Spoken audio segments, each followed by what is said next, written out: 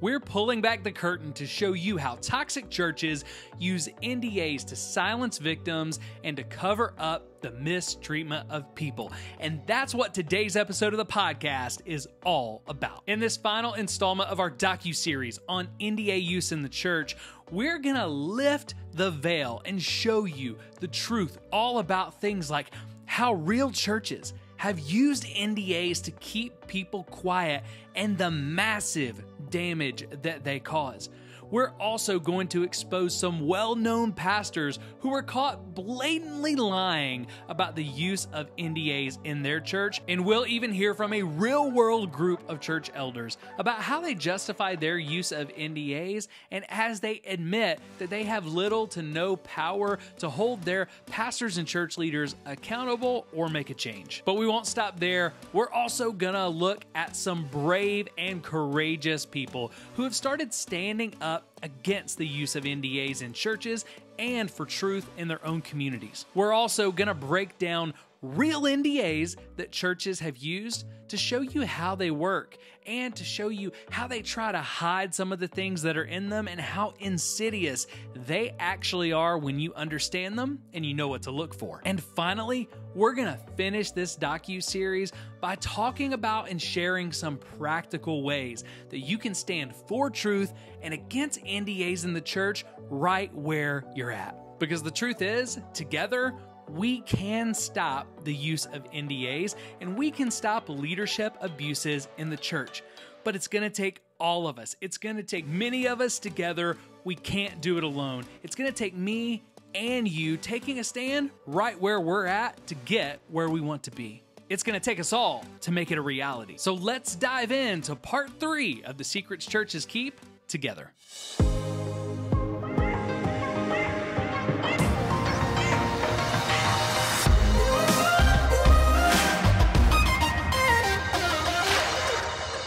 All right, so let's start this episode by calling NDAs what they are. Let's call a spade a spade. NDAs are nothing short of gag orders and hush money designed to keep people quiet and silent about abuse, questionable actions, and legitimate concerns that should be checked out. That's all they are. And the truth is, they have zero place in the church.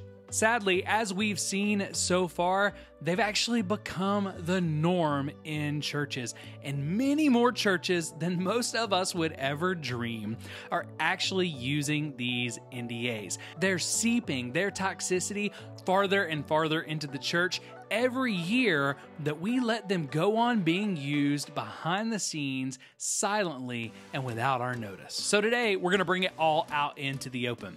And the best way I know how to do that is we're going to look at some real use cases of NDAs. We're going to look at the damage that NDAs have caused in churches like Hillsong Church. We're going to look at other churches who have been known to use NDAs and the lies they tell, the narratives that they spin to try to make people think that what they're doing is not using NDAs and to try to make people think that what they're doing is on the up and up and it's not that bad. We're going to actually look at these NDAs and we're going to see the things that churches hide as well, how they tuck some of these NDAs in there where they may not seem like such a big deal on the surface, but they have massive repercussions and they're going to keep people quiet for a lifetime or longer in some cases about things in the church, sin in the church, abuses in the church that need to be dealt with. So let's start by looking at one of the most well-known churches in the West,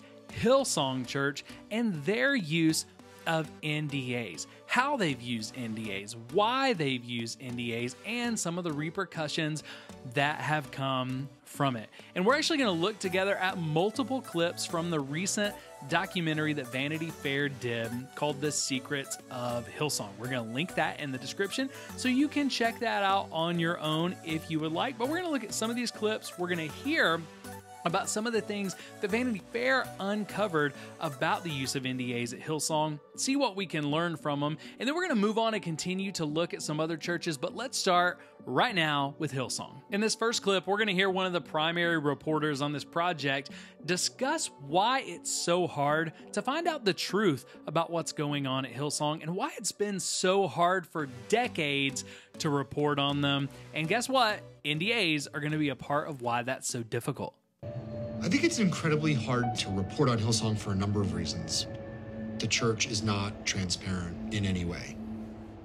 It's run by a board of directors that was ostensibly handpicked by Brian Houston.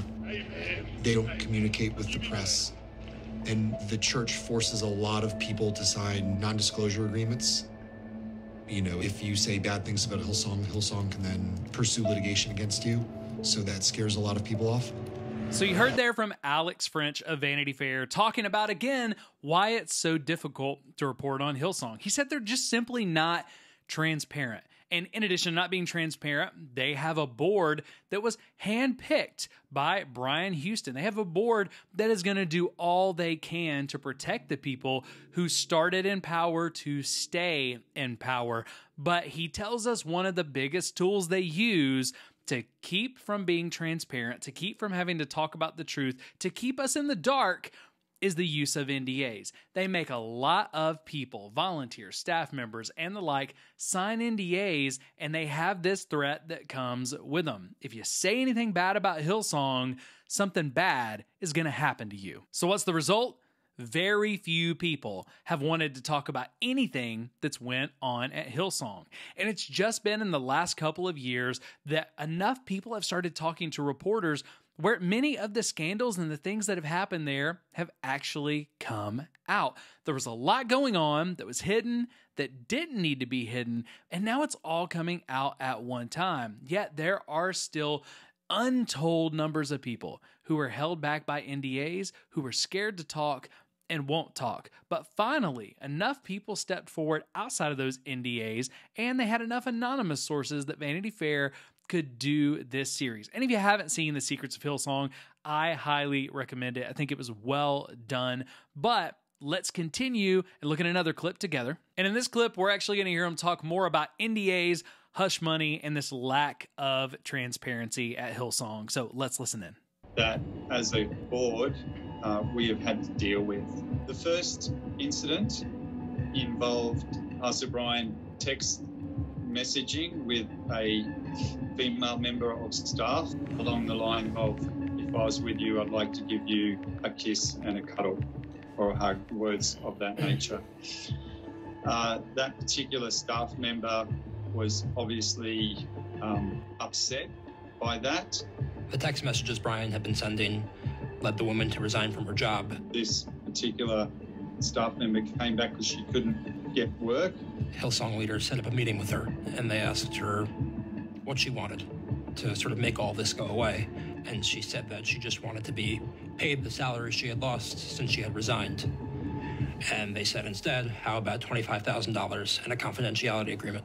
All right, so the first allegation we hear about is a former staff member at Hillsong who brought allegations against the pastor at the time, Brian Houston, that he was sending inappropriate text messages that basically added up to sexual harassment. They were inappropriate, and not only did she bring allegations, she brought evidence. Now, this whole ordeal,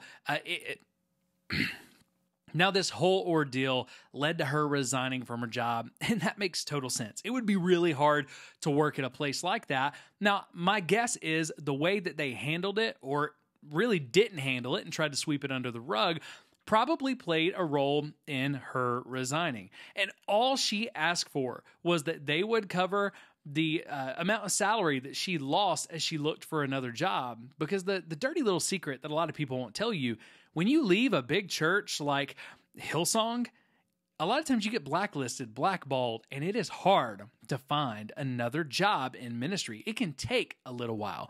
So she's asking that they help cover the salary that she is losing while she's looking for another job after this whole ordeal. And instead, they immediately ask her, hey, what if we give you this big severance payment, this big hush money payment, more than you're asking for, but we attach it to a confidentiality agreement so you can keep your mouth shut and you don't talk about it. And that's sadly all too normal, but it's not over yet. Let's continue. That secret was kept for 10 years inside the organisation and known apparently to only 2 people. Personally, was not aware of that, as was the majority of the global board. Spool forward to 2019, there's Brian's 40 minutes inside the hotel room of a woman who was a supporter of Hillsong. Brian's said to be drunk. Brian said not to have had his key to his room. Found himself knocking on her door, found himself inside there. Brian has said there was no sexual activity, but he was in the room for 40 minutes. He doesn't have much of a recollection because of, he says, the mixture of the anxiety tablets and the alcohol. The woman complained, what did they do? They returned her donation and her conference fees, the minimum possible. Again, Pastor Brian, with remorse, said, I don't want the church to have to pay that. I would personally pay that. These allegations were treated very seriously, and I believe, real significant steps were taken to investigate and resolve them. All right, so the second allegation that they're discussing here is a woman who had former pastor of Hillsong, Brian Houston, stumble into her hotel room at a Hillsong conference, and he stayed there for 40 minutes. It wasn't like he just walked into the hotel room and left. He stayed in her hotel room for 40 minutes. She brings this allegation, feels very uncomfortable that he's trying to force himself on her, and all he can do is make excuses that it wasn't his fault. He did it on accident because of a mixture of alcohol and anxiety medication, which, first of all, when you have a pastor whose excuse for his inappropriate behavior is a mixture of alcohol and anxiety meds, I think we got a whole separate issue there. But then again, they did their best to simply make this go away. But in this case, they felt like they could get by and keep her quiet with one of these agreements without a big payment. So they want to give the least amount of money they can. And I've seen this, guys, in tons and tons of churches. You may have one NDA that's tied to hundreds of thousands of dollars to keep someone quiet. And in another NDA, if they think they can keep them quiet for $2,000, they'll keep them quiet for $2,000. And in this case, they felt like if they just reimbursed her the fees from the conference, they reimbursed her everything that it cost her, that would be enough. And here again, you have another allegation that was kept secret for years. I believe, real significant steps were taken to investigate and resolve them.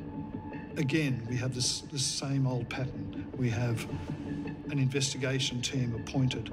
The investigation team is meant to be independent. When you look more closely, you find out that 3 of the 4 are old mates of Brian. And so we have a Hillsong curated version of those events. The women involved had no voice. And here we see another one of the negative features of NDAs in the church. We have someone sign an NDA, we keep them quiet, and then just to make people feel better, we do an internal investigation. Here's the problem with most of these investigations. The people, the board members, the staff members inside of these churches that do the internal investigation, they have no idea how to do one of these investigations, and their livelihoods, their success, their comfort is tied to exonerating the person, the leader in question at their church. And most churches, once they use these NDAs, they'll do an internal investigation instead of an independent investigation. Now, when you do an independent investigation, that's where a church says, we want to know the truth, even if it's uncomfortable. We want to make sure that we protect people and that we are above reproach. So we're going to bring in some people from outside. That could be another organization. It could be mediators. It could be an HR firm. It could be a law firm. But we're going to bring in some people from the outside to investigate these allegations, to investigate what happened, and to make recommendations to us as far as what we should do.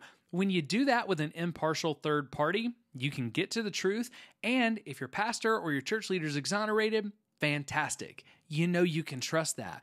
But when you don't do that, when you do an internal investigation, here's the bottom line. An internal investigation in a church should never be trusted, because it's people who don't know how to investigate it, who have a stake, a personal stake in just making it go away. And because that happened, it left these women, it left these victims with no voice and with really no protection for future potential victims. Nothing really changed at all until we get to this point where it starts coming out publicly.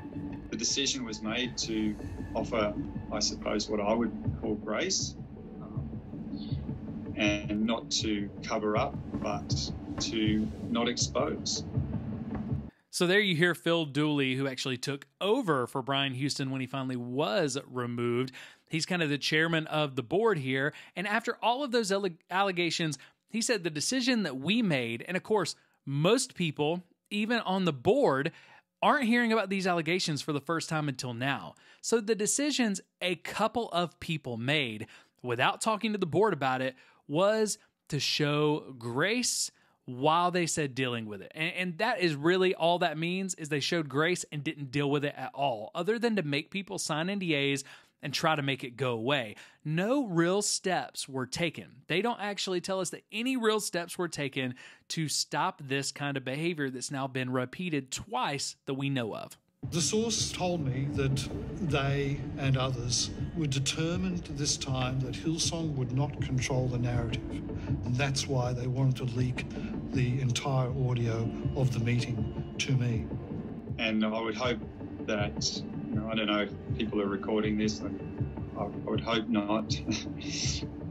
Within 5 minutes of that meeting finished, I had a file and was able to write a report, which I got out in about 30 minutes. All right, so this is the first time that these particular allegations have been talked to with the whole board, but the only people who are on this Zoom call are board members.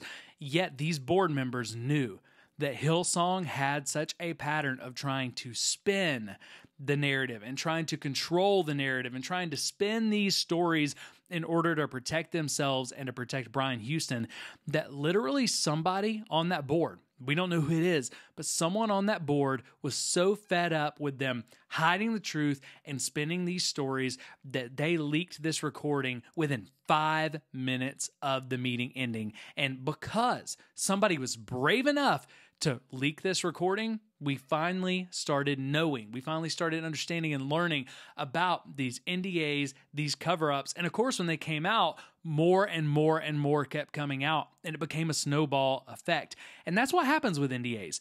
When someone is finally courageous enough to actually step up, not sign the NDA, share a recording, do something like that, when someone finally shares the truth, very quickly you have other people who will find courage to share the truth.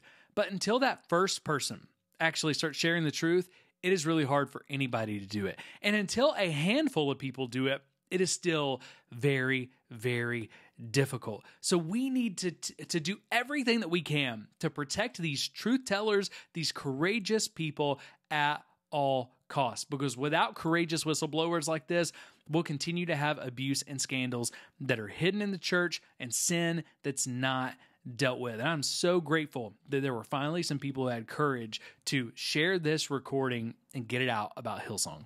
It was the day that Houston lost Hillsong. It was also the day Hillsong lost control of the narrative. All right, that's massive. I don't know if you heard that, but that is absolutely huge. The reporter said that that day when that recording was leaked, that was the day that Pastor Brian Houston lost Hillsong. But more importantly, that happened because it was the day that Hillsong finally lost control of the narrative. And I can tell you, Hillsong's not alone in this. I know of many churches who have controlled this narrative for so long that they're okay until the day there's a crack in the foundation. Once there's one chink in the armor and one person comes forward, then it's all going to start crumbling, because the only reason why these churches are thought of the way that they are, the only reason why they're growing and still standing, is because of how many times they've been able to hide the truth and twist the narrative. But the moment we start demanding truth from these churches, many are going to be okay. But some really big, well-known churches are going to crumble overnight because they've been hiding sin for that long. But if we actually knew the sin they were already hiding, we wouldn't want to support them anyway. All right, in this next clip, we're actually going to hear about one of the first NDAs to ever make its way into Hillsong's orbit. But I want to give you a warning. This may trigger some. This is a little bit more graphic. This is an NDA that was handwritten on a napkin by Frank Houston, Brian Houston's father, to try to cover up a very specific instance of sexual abuse. So again, if this triggers you in any way whatsoever, or you fear it may, go ahead and just skip forward. But you're going to see how dirty these things are. But they've come a long way. So take a look at what happened with this handwritten napkin. And then when we review today's NDAs, the type of NDAs that are being used by churches today, you're going to see just how far we've come from a food-stained napkin. But let's look at this first one. And again, prepare yourselves. This is a little bit hard to watch. At least it's hard for me to watch. I eventually agreed to meet Pastor Frank on or about early 2000. The meeting was held at McDonald's restaurant at Thornlea, just up the Pennant Hills Road. And what did Pastor Frank want from you during that meeting? He wanted me to forgive him. You were asked to sign a food-stained napkin, is that right? Yes. Words were said to the following effect: if you put your signature there, I'll give you the 10,000. And at that stage, sir, I just want to tell you that I was in a state of panic. I just scribbled my name on it, and Frank kept badgering me about the forgiveness. All right, so the person you hear talking was actually sharing this with the Australian Royal Commission, who was at the time looking into child sexual abuse by religious institutions. And this is a person who had been abused by Frank Houston as a child. Frank Houston meets with him as an adult, as these things are starting to come out, as he's scared that this is going to be made public, and he slides over a food-stained napkin with an offer of $10,000 if he'll forgive him and not talk about it. If you won't talk about the abuse you went through, I'll give you $10,000. Scribbled on a napkin decades ago. Talk about a hush money payment. That right there is it. And that is, in a nutshell, everything that's wrong with an NDA. Now, we put them on stationery now. We put them in nice legal language, but they're still as dirty as that food-stained napkin. And every single time, they're covering up something that should be in the light. And you know what? I get a little sick every time I watch that clip, but that's how sick we should get every time we hear about a church using NDAs. We got to stop making excuses for these churches. If a church uses an NDA, they are no better, in my mind, than Frank Houston sliding over that first food-stained napkin. But that one isolated incident, that wouldn't be the last we hear about NDAs, because we've already heard it became standard practice, standard operating procedure at Hillsong after that. But sadly, you're going to see in these cultures, it's not just the NDAs that keep people quiet. It's also pressure from people inside of the church who often would rather see victims of abuse stay quiet to protect people in ministry and people in power than to get justice and protection for the least of these. Let's go ahead, listen to this next clip together. It was only on or about 1978, when I was about 16 years old, that I told my mother about the abuse. My mother was still heavily involved in the church at that time. All of her friends were involved in the church, and the Houstons were considered to be almost like royalty in those circles. After I told her about the abuse, my mother said words to the following effect: you don't want to be responsible for turning people from the church and sending them to hell. Wow. This person waits until they're an adult to finally tell their mother about the abuse. They finally say something. This was before they were held to this NDA, yet the first person they reported to, their very own mother, said, you know what? You don't want to be responsible for turning people away from the church and sending them to hell, do you? So hey, why don't we keep this quiet so that we can protect the church and we can protect our pastors? Now, I wish that I could tell you that that doesn't happen often. I wish I could tell you that this was just one dark situation. But in all honesty, I've seen this happen. I've heard these same phrases used time and time and time again. Heck, they were even used with me when I refused to sign an NDA. They were used with me and my wife when we first started talking about some things that we had seen that were sinful going on in our church. And we still hear them today from internet strangers about what we're doing with Church Disrupted. There's probably not a week that goes by that someone asks us to be quiet in order to protect the church and keep people from going to hell. So it's not just these NDAs that are keeping us quiet, but it's the fact that we have such a huge amount of cognitive dissonance when we find out that people in the church, leaders in the church, are mistreating people, that we often choose to protect abusers in the church rather than to protect people who need it. And we have got to get to a point, Christ followers, we got to get to a point to where we care about justice and love more than we care about protecting people in power and protecting how our churches look. Because all it's doing is hurting people. And I can promise you this, Jesus doesn't want any part of that. Jesus had some pretty stern warnings for people who did that. So we've got to stop this crap. We've got to stop these narratives that when you tell the truth about leaders in the church mistreating people, that you're hurting the church. You're not hurting the church, you're protecting it from wolves in sheep's clothing who have snuck their way into the sheep pen and are hurting God's people and hurting the church. We've got to tell the truth because it's the only way to protect people. Sadly, though, that's not the only time that would happen. That actually became a normal occurrence around Hillsong's orbit, just like it's become a sad and toxic normal occurrence in the evangelical church in the West today. Let's listen to this next clip, and you're actually going to see this goes much farther than the one incident. One of the things that I came across that I really wasn't expecting to was just how much conservative evangelicals emphasized authority. You show your obedience to God by being faithful and submissive to people that God has placed in charge of you. They set people up for abusive leadership.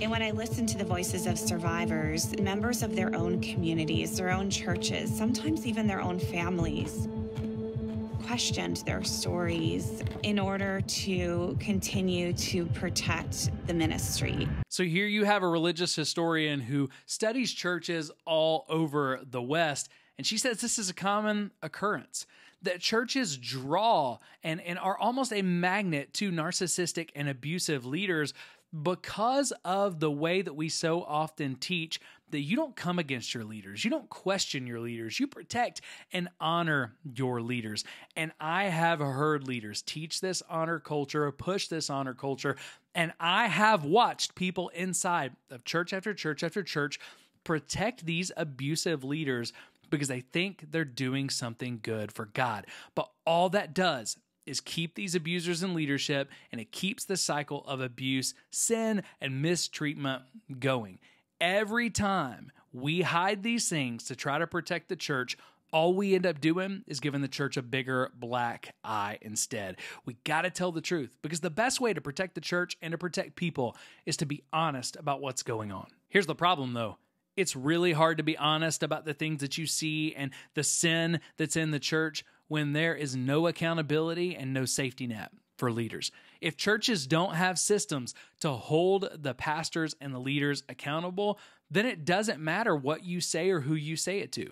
And I've run into this in my own life. I've run into, hey, how do we report these things to elder boards and other church leaders who end up sweeping them under the rug anyway? But again, we're going to see this is a problem that was at Hillsong, but it's also a much broader problem in the Western evangelical church world. Frank Houston practiced an oppressive style of leadership. He shamed people, he humiliated them. But it's not only Frank, because Brian Houston, he goes out on his own and he starts his own congregation up. What he does is really mimic the leadership structure that Frank had installed at his own church. There's really interesting parallels there. All the power of the church centers on its leader. Frank Houston had no one that would stop him or question him. I can't see that in Hillsong either. The accountabilities, the safety nets, they seemed absent in both. There were church elders in Assemblies of God, and they had degrees of influence themselves. But Frank Houston didn't want that. Instead of voting for board members, he took that apart and basically said, I'm going to handpick the board members. I am the leader. So both Frank and Brian Houston at Hillsong, they set up churches to where no one could really hold them accountable at all. Again, their boards were handpicked. They could remove people from the boards whenever they wanted. All of the systems were created that you had this one leader who would call all the shots.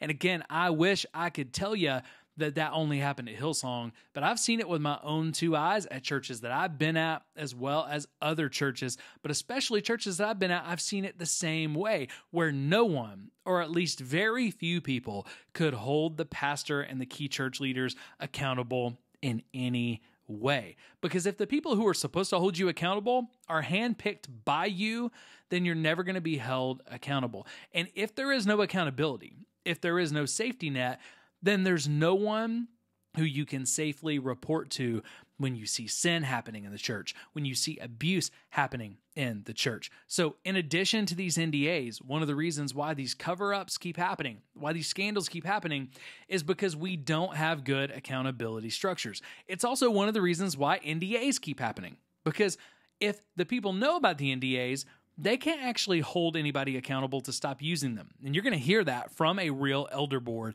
in just a little bit later on in this episode. But sadly, most of them don't even know their NDAs until someone finally reports it. And then they just tell them, hey, you need to hush and we can't do anything about this. So because there's no accountability and you have one or two people who hold all the power, that's why we have NDAs. That's why we have cover-ups. And either you protect the person in power or you lose your power, your standing, and your livelihood instead. If you don't protect them, and if you don't protect the golden goose, the chosen one at the top, then you might just lose everything at the hands of a church that feels spurned, at an angry church that will do whatever it takes to keep you quiet. Doesn't sound like the church, does it? Well, it doesn't, and it shouldn't. But that's the truth. That's literally what way too many of our churches are doing today, and it cannot continue. And with this final clip we're going to look together at with Hillsong, you're actually going to see what I think is the biggest reason behind how they got here. Because you may be asking the question, I know I have, how in the world did churches get to this place? Because I never met a pastor who got into ministry and said, you know what? I want to mistreat people. I want to abuse people. I want to get power. That's not why most pastors get into ministry. But a lot of these pastors tend to get twisted, tend to get turned. So how do churches like Hillsong get here? How do so many churches get to a point of NDAs and hush money and cover-ups and covering up sin and doing all of these things that we talked about? Well, it happens for, I think, one big reason. It's a heart reason. It starts in the heart. You're going to see it in this clip. Listen to this quote, and then we'll talk about exactly where these things come from and what the root of this mistreatment of people actually is. When I started our church, I have to confess, I saw crowds. I didn't see individuals. We have a lot to answer for. A lot to answer for. That's what causes this most of the time. When we start seeing numbers instead of people, when we start seeing people as money and people as success and people as a means to an end instead of the end, right? When we start seeing that and we don't see people the way that Jesus saw them anymore, it will always end up leading to things like NDAs and hush money, because it's all about our success. It's all about growing the church. It's all about growing our brand. It's all about how we look and the money we make and all of those things. Yet it's impossible to be about those things and impossible to think an NDA is a good idea when what you care about most are people. Caring for God's people, sharing the gospel, and loving people the way that Jesus loved them. When people are front and center, NDAs can never take root. So if you find out that a church is using NDAs, when you find a church that's using NDAs, you found a church that's lost sight of people and lost sight of the reason God gave them for calling them to ministry in the first place. All right, but let's move on from Hillsong. Hillsong's a great example of NDAs and a silencing abusive culture, but I want to look at a more recent example. Pastor Albert Tate, we've already talked about him in the first couple of episodes. If you haven't checked those episodes, you can check them out. I encourage you to go ahead and follow up and get caught up. But Albert Tate is the lead pastor of Monrovia Fellowship Church. Fellowship Church Monrovia. He's one of the darlings of big events like the Global Leadership Summit. He's a very well-known pastor in evangelical Christianity, and recently, he's actually been embroiled in a scandal very similar to the ones that the board was talking about with Brian Houston earlier. It started with inappropriate text messages to a woman who wasn't his wife. We don't know much more about it than that because the church has tried to keep it so hush-hush and so quiet. They actually didn't let the staff know that there were any of these allegations for 6 months after they came in and the board had started working a restoration plan with Albert Tate. So think about that. The board of this church starts trying to restore the pastor before the staff even knows that there was any inappropriate or sinful behavior. But what I want to do is I want us to listen in to a recent town hall, because once it came out that there was inappropriate to the staff, the board actually had a meeting to talk to the staff about this. And in that meeting, the staff shared with them that there were a lot more allegations. There were allegations of abuse of power, of sexual misconduct, of sexual harassment. All kinds of other allegations came up when they finally talked to the staff. They've been dealing with the fallout for months now.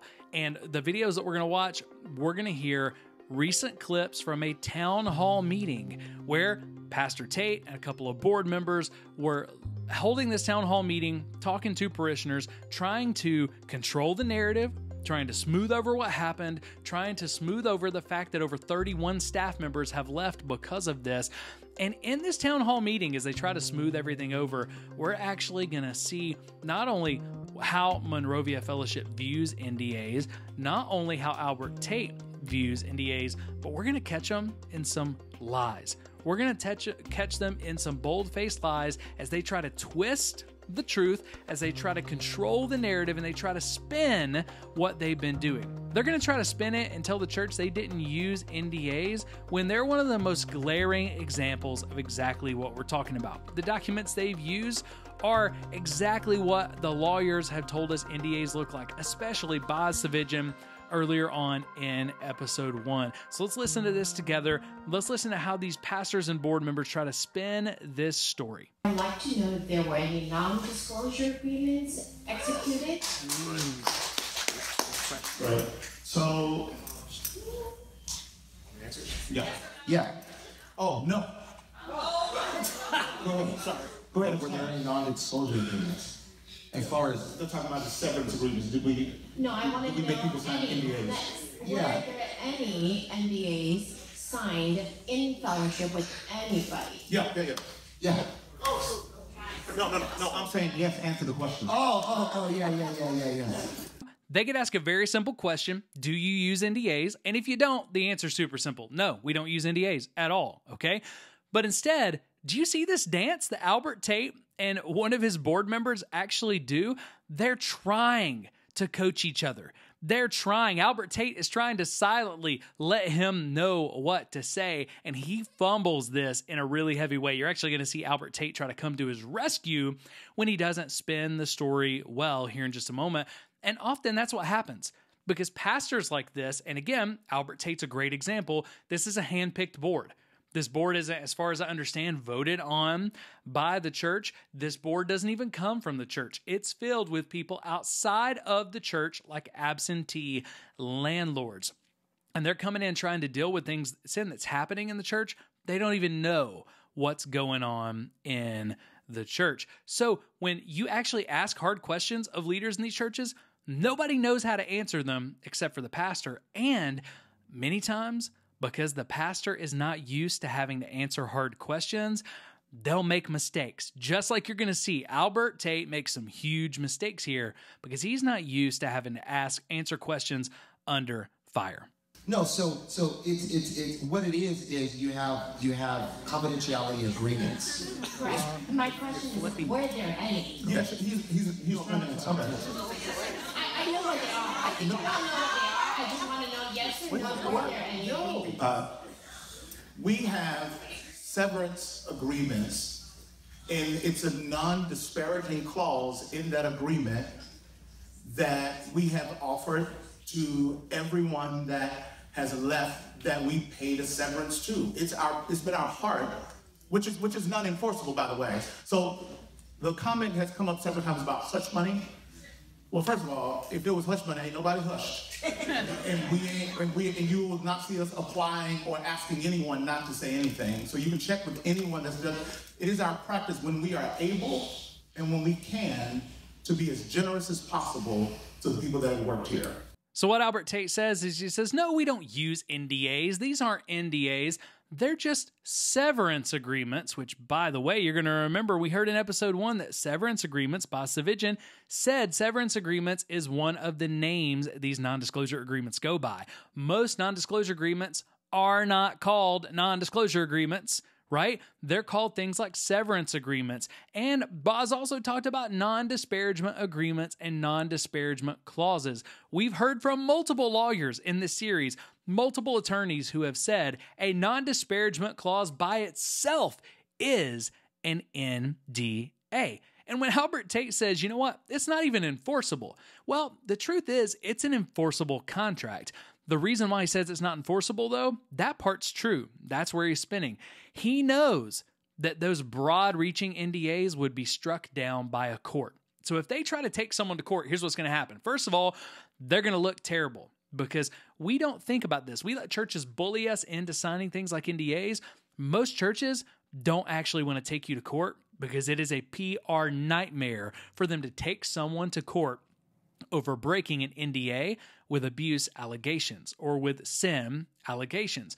But beyond that, if they were willing to deal with the PR nightmare that is taking someone to court, most of these agreements would be struck down, at least in part, by a judge because they're so broad and because they're just trying to keep people completely silenced for lifetimes. So we've heard from attorneys who said when you try to make these agreements too broad and too silencing and they're unfair, the consideration that is giving for like a lifetime of silence, they're not going to hold up in court. So these churches know, one, it's going to make us look bad if we take people to court. Two, a judge is going to throw out at least part of the NDA, if not the entire NDA. So why do they use them? Because they know that most people will never call their bluff. And the fear that we'll take you to court and take you for everything that you own is enough to keep people quiet.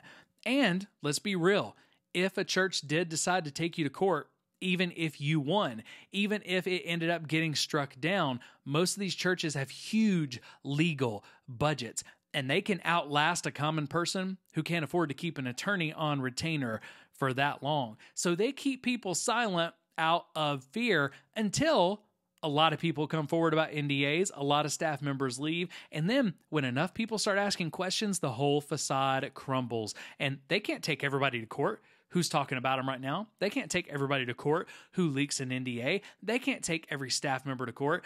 And in the place that Monrovia Fellowship's in, they're struggling financially because of all these scandals. So now they don't have the resources to keep people silent. They don't have the legal resources to fight this in court. So even though Albert Tate says it's not enforceable, yes, that is true, but only because of how bad these NDAs are. They are absolutely toxic.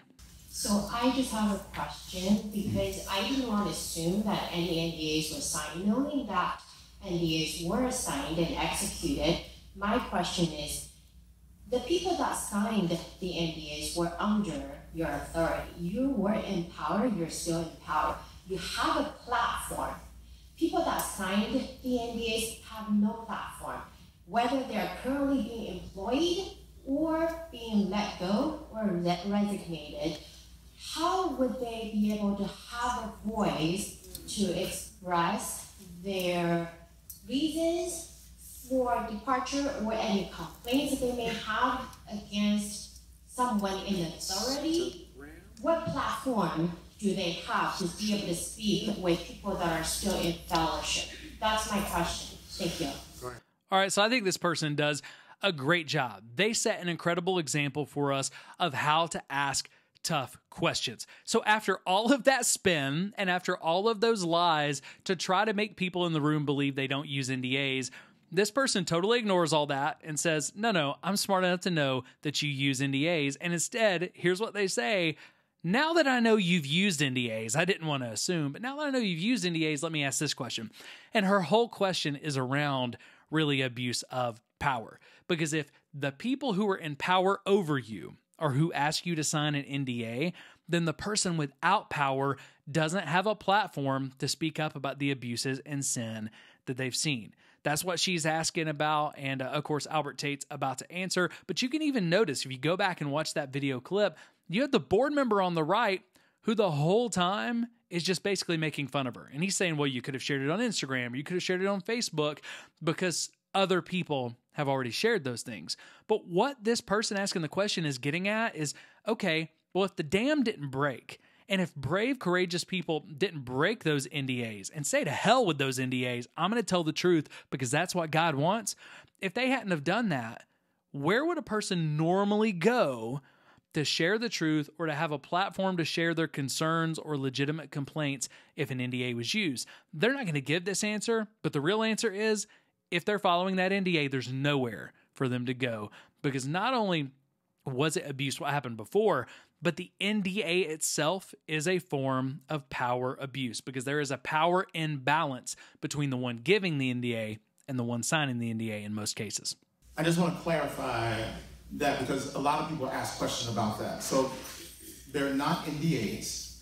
Number one, they're not NDAs. They're non-disparaging clauses, among other things, and it's a mutual agreement that we would not sow discord in the body. A non-disparagement clause by itself is an NDA. It doesn't even hold as much weight as in our handbook, the confidentiality commitment that we make. So when you work here, you are committed to confidentiality with people's information. This has to be a sacred place. It has to be a place where confidentiality is held high.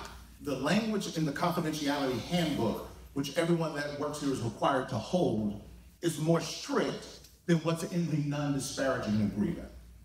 It's more strict because it goes way beyond protecting the legitimate things he's talking about, which we've already talked about, and there are legitimate uses for that. But the confidentiality clause and agreement in the employee handbook is another form of an NDA. And as you're going to see when we break down one of these employee handbooks a little bit later, they're just as broad. They're not just protecting the right things, they're keeping people silent about everything that happens in that church. So no one is invited to leave fellowship with this muzzle on them. They are not muted. What we are inviting is a mutual respect for one another, and if you have an ought with someone at fellowship, I would argue that we practice Matthew 18 and go to them, even though that this is not corporate, it's a power and power. We are pastors and shepherds. You can come, and what the scripture says, if you come and you feel like you're not heard, go and grab another, grab an elder, grab someone from y'all, and y'all come and say, hey, we're coming as a congregation and coming with them, we have a problem.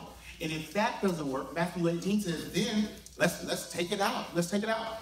So he says no one leaves Monrovia Fellowship with a muzzle on, but I would dare to venture a guess that most of the people who have been given those NDAs feel like they were sent out of Monrovia Fellowship with a muzzle on. He also talks about Matthew 18, but I can tell you from my experience, here's what generally happens. You do feel like from the moment you're given that NDA that if you sign it, you have a muzzle on. And if you don't, it's because you don't understand it. Because when you look at it closer, you realize you can't say a thing. But most of these churches, they talk about Matthew 18, but when someone actually tries to go through the Matthew 18 process with them, it doesn't work. In mine and my wife's experience, we went detailed through the Matthew 18 process for months and got nowhere. No legitimate investigation was done. Nothing was listened to. And the pastor in question that we were trying to correct, we were trying to have a conversation with, was insulated and protected from so much as a conversation with us the whole time. And Matthew 18 cannot happen if the two people with the issue can't have a conversation. But that's not just my experience.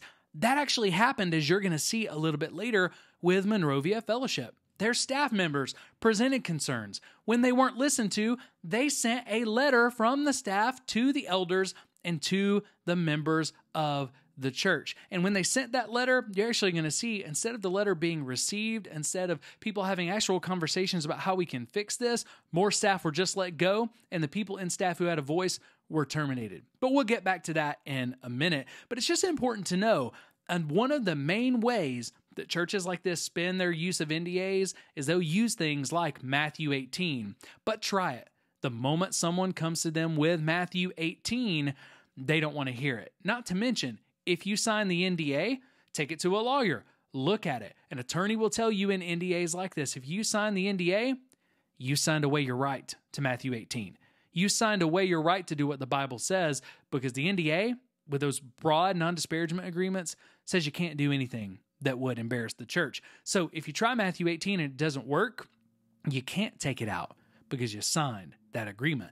And that's why the only time we generally hear about these things is when someone who didn't sign the agreement finally stands up or someone breaks the agreement. But Albert Tate's not done. He's going to continue spinning this thing, and the more he tries to spin to save face, he just digs himself a hole that he can't get out of. So if that's, I don't know who that is saying we did, but please grab a group of us and let's come and let's reason together. There's a big difference between you hearing what you want or hearing something you disagree with. And if you're asking, is there a platform for people to promote their disagreement? The concern with that is that you're not going to bring all. It's like you go to work, you have a fight with your boss, you disagree with the conclusion, you go on Facebook with your clients and hash it out there. At some point, we just got to have a good faith and say, if there was a poor process and you brought something and you didn't feel heard, bring somebody else with you and come so that you might be heard. We desire to hear you. But at some point, we've got to all be willing to tell the truth together and say, I didn't like what I heard. I don't like the direction we're going. I disagree with it. So now I want to leave. That's respectful, that's honoring, and I'm not mad at that. That's not what we're talking about. Y'all, we have not practiced abuse with our staff. We have not. It has been a frustrating place. Some answers were disagreed with. Some answers, you're right, came way too late. But we are not monsters and abusive. You were just frustrated and you didn't like it. And that happens at work. But what should not happen is it goes into the congregation and it sows discord among one another. Now we're fighting with one another because we're not getting the whole truth. We're a church family, but we also have an HR department. I can't sit down and tell you everything that went on in the conversation. So when you hear something different, you call me a liar, and I'm saying, we got records, but they're not, everyone has to own their contribution to where we are. Yeah. I'm owning mine. This is what I contributed. We all have to hold our contribution. Yeah. And that's not gonna spread well on Facebook and Instagram. And that, kids, is blame shifting and victim shaming at its finest. Albert Tate takes a page right out of the narcissistic abusive leader's playbook. All right? People are asking legitimate questions. He doesn't have answers. So what he says is, you know what? If you hear this from somebody, I don't know who you're hearing it from, but if you hear that we have NDAs, go ahead and just come with them to us and we'll talk about it, you know? But at some point, we're going to have to move on. And some of y'all can't move on just because you got your feelings hurt. Right? And he basically said, some of y'all got your feelings hurt at work and you couldn't move on. And he starts pointing his finger and getting angry. And he makes the people who talk about them having NDAs and people who have brought concerns, legitimate concerns, he makes them the villain. And he starts wagging his finger and he starts yelling about it. They're the villain because they made a big deal out of nothing and they didn't follow Matthew 18 and this and that and the other. They can't move on. It's their fault. He says, I owned my portion of it, which I actually don't think he did, but now you got to own yours.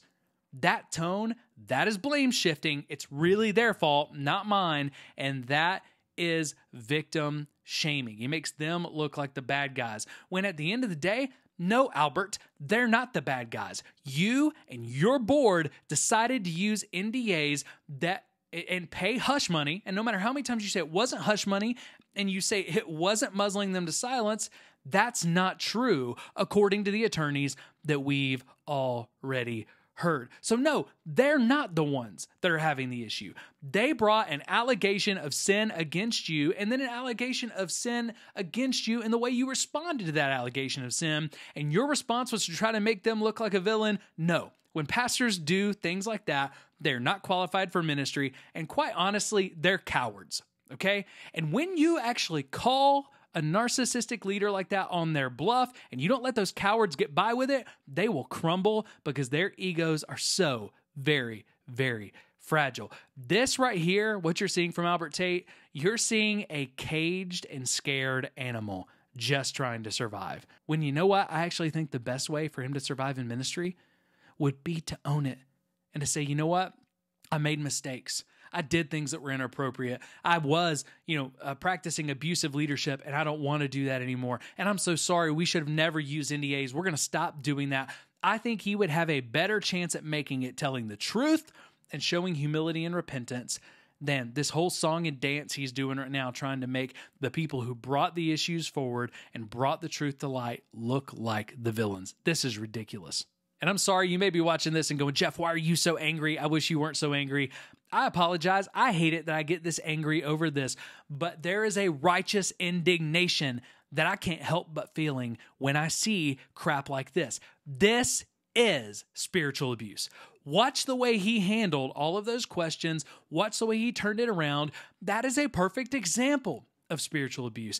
And even though I wish I wasn't so angry about it, the truth is, Christians in the kingdom, we need more Christians who are going to get a righteous indignation about sin like this being hidden in the church, and we need more people who are going to get a righteous indignation about pastors attempting to spin the truth to protect themselves and protect their sin and protect their livelihoods. This stuff has got to stop. Most of the pastors I know are way better than this. But guys like this, situations like this, are making the entire church look bad, and it's got to stop. Now, after that embarrassing exchange, you would think Albert Tate would want to just get out of the meeting, that he would want to stop trying to spin and answer these questions. But no, he's going to double down. He's about to actually answer a question about hush money. You're going to hear how he talks about that a little further. And again, he just keeps digging this hole, because the more he tries to spin, the less it makes sense. It's Julie Royce. I am a journalist. Julie Royce, you think I'm going on? Most of the stuff you printed has not been true. We'll see. No, obviously I know. But the things that you said about me are not true, ma'am. Not true. Okay. You've printed things and you've been told things that are not true. I'm not to speak, but I'm going to get one. My name been in her mouth a long time. Give me a second. Hey! Come on. No, Julie, welcome to Fellowship. Welcome to Monrovia. Peach Cafe is the bottom. You should check it out before you leave. But give me your questions. Well, first of all, maybe you could just tell me specifically something that was incorrect in the article. Sexual harassment was incorrect. That was reported that was in the letter that came from staff. Exactly. Most of the thing that was in the letter from staff was incorrect. Okay, so that was not me. I was reporting. You report incorrect information. You put your name on it and you reported it.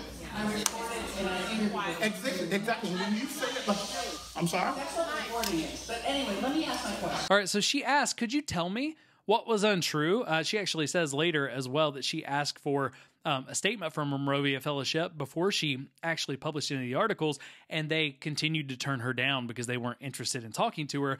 But she reported about a staff letter. We're actually going to show you the letter that the staff sent the elders and that the staff sent to specific church members soon. But she reported that there was a staff letter that was sent, and she reported on the allegations included in that letter. Okay? There was nothing incorrect about that. That letter did go out. We've got proof, and we're going to show you here in just a little bit. What Albert Tate took exception with was he said, no, the allegations in the letter weren't true. That's not how reporting works, though. Julie didn't report that the allegations were true. She reported that there was a letter from staff members with those allegations. But again, Albert Tate throws a temper tantrum and just keeps interrupting her, keeps speaking over her, and trying to make her look bad because he doesn't want anybody talking about what's going on. He doesn't want anybody telling any story that doesn't align with their narrative, because that's what narcissistic, abusive leaders do. And these are the types of leaders who are behind these NDAs. At all costs, they'll do what they can to protect themselves, to protect their livelihood. What's their question? What's your question, Julie? So the NDAs, an NDA is non-disparagement clause. That's what an NDA is. That's right. Julie calls his bluff right there. You said you didn't have NDAs, you had non-disparagement clauses. By the way, Albert, a non-disparagement clause is an NDA. Way to go, Julie. The people that were let go, were they given six-figure NDAs, some of them? Ooh. So the huge thing is confidentiality. Right. So you want me to talk about everybody? You want me to talk about people's salaries and numbers and math like that in this room? That's inappropriate. Well, I have documentation that's been given me showing that some of them did receive six-figure NDAs. So I'm just wondering if that's not hush money. And these are employees that resigned, and I do have a document here from your own. Sorry, I can't think of the name. The handbook.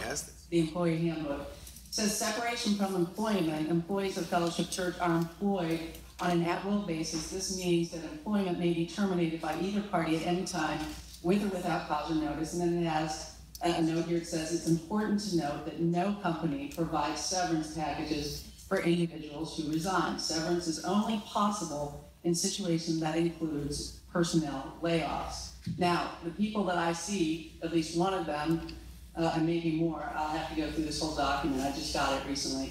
Who gave it to you? Yes, who gave it to you? In full transparency. Since we're being transparent.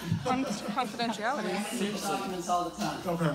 Yeah, but that's unfortunate. But the question is, somebody got a six-figure severance according to this, unless you tell me this is wrong, according to the documentation I got a six-figure severance, and this person resigned. This person was not fired. And according to your own, you're saying there's no misappropriation of funds. Right. Yet according to your own handbook, you say you don't give severance, you don't give to anyone who resigned, and yet you gave a six-figure severance to somebody who resigned. Can you explain that? This is for the church family. I appreciate you being here. I will respond to your statement, but I don't want to give you any more time tonight. If you want to, because you're a journalist, and this is not a gathering for journalists. You requested church, and you never respond. I know, because I'm not interested in talking to a journalist. I want to talk to my church family. And it's not that he's not interested in talking to a journalist, and he just wants to talk to his church family. He's actually not interested in having to tell the truth or deal with hard questions, but I digress. So, friends, church family, if you remember what I said earlier, I'm so sorry. Are you going to answer my question? No. Yes, sir. That's not good. I'm so sorry for the confusion and the hostility. Can I have a No. I'm going to respond. I'm going to respond, but I'm not about to go back with you, man. Thank you for being here, but I'm not interested in commenting to a journalist. Fellowship Church family. It's what I said earlier. Uh-oh, watch out. Albert Tate's putting on the pastor move. He's got up. He's standing above you. He's going to change his voice. He's going to change his inflection. And he's going to change the way he talks to you. Now, instead of talking about all those big bad people who are doing the wrong things, Fellowship Church family, from the very beginning, we wanted to tell you, I'm so sorry that you're having to go think about the way he's talking. This is all manipulation. Okay, I could say this. I've been in pastoral ministry for a long time. The moment he stands up and changes his vocal inflection, this is manipulation. Not only that, but it's a psychological power play. That even though he seems like he's coming across softer, he's now standing up, coming out, and standing over them to remind everybody who really has authority here. Okay, that may seem like a small thing, and some of you may disagree with me on that and say, hey, Jeff, you're just nitpicking. But no, I know how this works. Him standing up, changing the vocal inflection is 100% manipulation to try to wrestle back control of the situation, because he's losing control. He's losing the narrative, so he's doing everything he can. Shut Julie up, turn on the pastor voice, the pastor mode, and see if I can win the room back. What I talked about earlier. We love our staff. We've always loved our staff. And from the beginning, when we had staff transition off, whether they resigned or were laid off, it has been our practice to try to be a blessing to them. All right, so two things he says there that I think are really, really important. We love our staff. We love our staff. Let's see when you see the letter from the staff. If you read that letter, it doesn't seem like they felt loved. But also he says from the beginning, when someone's transitioned off staff, that's a really hard time. We wanted to be a blessing to them. And I agree with that. Transitioning off a church staff is extremely difficult. But giving them a blessing, trying to bless them, it's not a blessing when it's tied to a legal document that demands your silence.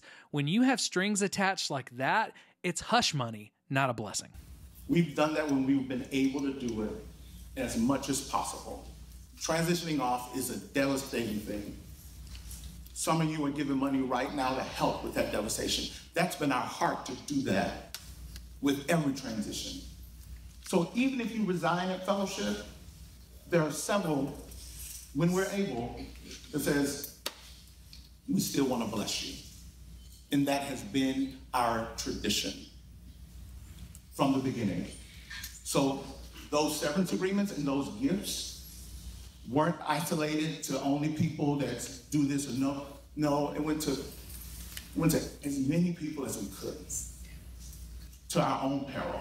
So how do you spend giving multiple six-figure severances, multiple six-figure hush money payments to people to keep them quiet when you're hemorrhaging financially as an organization? How do you spend that? You know what? We want to bless people so much that we've blessed them to our own peril. You didn't bless them to your own peril. You did your best to keep them quiet, and now you're pissed because it's not working.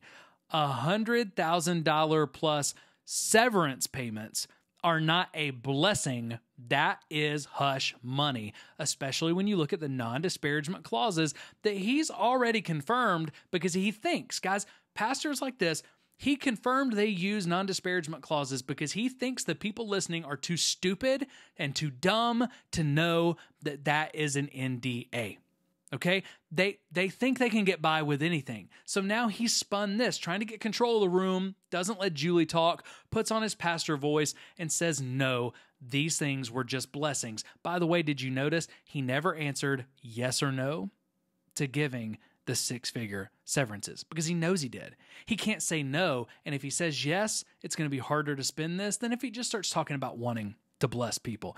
This is ridiculous, but if you don't know what to look for, we'll let charismatic leaders like this totally twist it and make us believe them. When you know what to look for, you see them for what they are.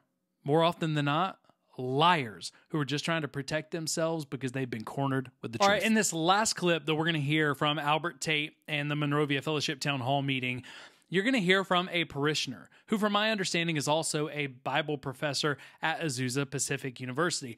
But you're going to hear from a parishioner who asked very nicely, I think in a very honoring way, for an independent investigation, and you're going to watch as they spurn the call for an independent investigation and why they do it. Again, it's a lot of blame shifting. It's a lot of look over here why we do this, because when you don't have anything to hide in a situation like this, you want an independent investigation.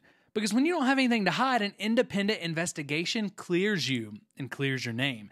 The only time church leaders like this generally don't want an independent investigation is when they have something to hide. So let's go ahead and listen to his response to this parishioner. Sir. Mike Trump. Oh, yeah, I saw you. Yeah. I think all of us here are here for the truth. But to have truth, you have to have trust. And at this point, not any one party or any one group, trust has been broken. I think we all can agree that. Trust has been broken. And when we hear things like the board has investigated the situation, you have concluded that there was no fault, there is no trust in that result anymore. I'm not discrediting the investigation. I'm not discrediting the value and effort that was put in. I'm not discrediting the genuineness of that. But because trust is broken, the results cannot be trusted, whether it or not. So here's my question. Will the board and Pastor Albert be open to an independent investigation of all the allegations, not just of your situation, but everything that's been, all the allegations out there, whether it's financial mismanagement, whether it's related to personnel, whether it's related to maybe even board negligence.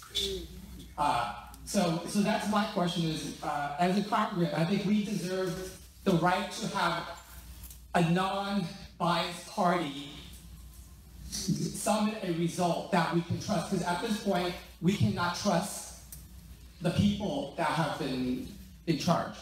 Okay. All right, so he asked this. Again, I think he did it in a super honoring way, not trying to throw stones, not trying to assign guilt, and multiple times, including there at the end, you hear the room erupt into clapping. People are clapping because they say, yes, trust has been broken. Yes, we would like an independent investigation, but they want no part in an independent investigation. Let's go ahead and listen to the response. There's a very simple answer to this, but let me just frame it this way. Do you speak for the entire congregation? No. Yes. I hear some no's just because the yeses are loud. Hold on, my point. Here's my point. All right, so the response from this board member, do you speak for everyone? The room erupts in the majority yeses. You hear a few no's loudly, and he says, well, you know what? I hear a few no's. And essentially, he's going to say, unless it's unanimous and everybody here wants an independent investigation, we're not going to do it. And that's ridiculous. You're never going to find a room where everybody wants an independent investigation. The fact that one or two people say no doesn't mean you shouldn't do an independent investigation. Just do what's right instead of using all these excuses. Here's my point. Here's my point. Because here's my point, y'all. The first line that he gave us was absolutely right on time. Where there's no trust, it doesn't matter if you tell the truth. I can say, I'm Christian Washington. I'm from Compton, California. But if you don't trust me, you might think, well, maybe he's not from Compton. Maybe he's not Christian. There's an Ouroboros to this. There's a circular kind of like eating his tail thing going on here. There's not a circular thing going on with the actual allegations. There's a lot of circling going on in their response. That's called spin, as you try to spin it, Christian. And what I'm saying is that in this forum, at this point, we're not going to commit to that, but we can say, look at Cape and Cross. Do you trust them on the financial side? Can we trust them if we disclose those things? Can you trust the auditors? Do we not trust? So he just says, hey, basically, Caedmon's Cross is an auditing firm, a financial auditing firm. We've talked about those and talked about how much stuff is still hidden on those in our video on miracle offerings. You can go ahead and check that out if you want to find out more about those audits and why we can't just trust those. But instead of saying, well, get an independent investigation or here's why you should trust us, he says, oh, can't you trust the people that audited us?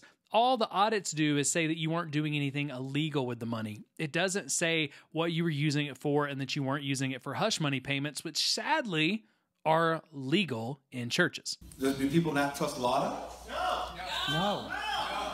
Wow. Well, so that's what I'm saying. I think we are not ready to answer that question in this setting. Yeah. I appreciate you asking the question. We'll give a response to that. But I do want the church to understand, most of us don't even understand that we have a HR department that is credible and that has not, if there is evidence of sin and negligence with the board, if there's evidence of sin and negligence with Laura, what we cannot allow is for people who have walked in integrity and have a history of integrity, and just because you feel like you don't like something or you've gotten a piece of information, that now their personal and professional integrity is now brought into question? Actually, Albert, we can.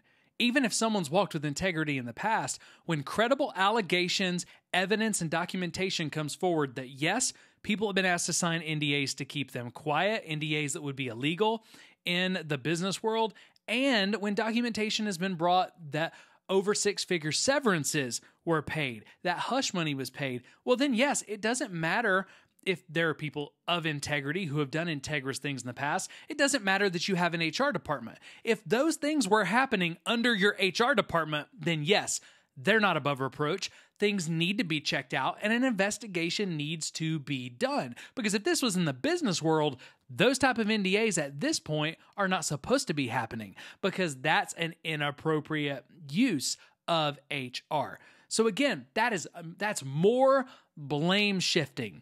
We can't attack these integrous people just because you misunderstood something. He takes what was wrong instead of from what they did, and he places it on the people who misunderstood the evidence that they were given. This kind of stuff is ridiculous. We cannot let leaders like this blame shift. We got to stop.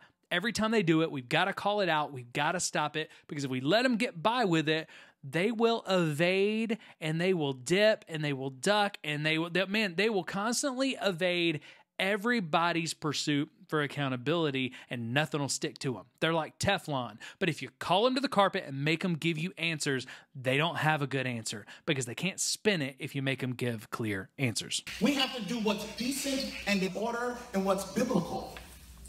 I love you, Mike. But if I stood up and said, Mike's sleeping with 3 women, now do investigating them. But everybody in here think now you sleeping with them. That's wrong. We can't do that. Yeah, it would be wrong to make a false allegation about someone in the crowd sleeping with 3 women. It's not wrong to make credible allegations where evidence is there to support it, that you've been making people sign NDAs, that there's been abusive leadership, or at least what people could consider abusive leadership, and that you've been doing 6-figure severances.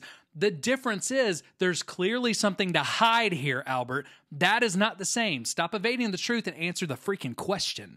We can't live like that. We can't just throw around accusations just because you don't like someone, don't feel something. Everyone has to tell the truth. And where there are receipts of lies, where there are inconsistencies, bring, in the name of Jesus, bring them forth. Julie brought receipts today, and he refused to listen to her, refused to look at them, refused to give answers. The staff brought receipts. The interim leadership team of the staff brought receipts, and they were disbanded and vilified. So no, Albert, again, you're lying. What you're telling people to do, you haven't responded the way you say you're going to respond when they've done it already. No, there are receipts. Check the receipts and give an answer.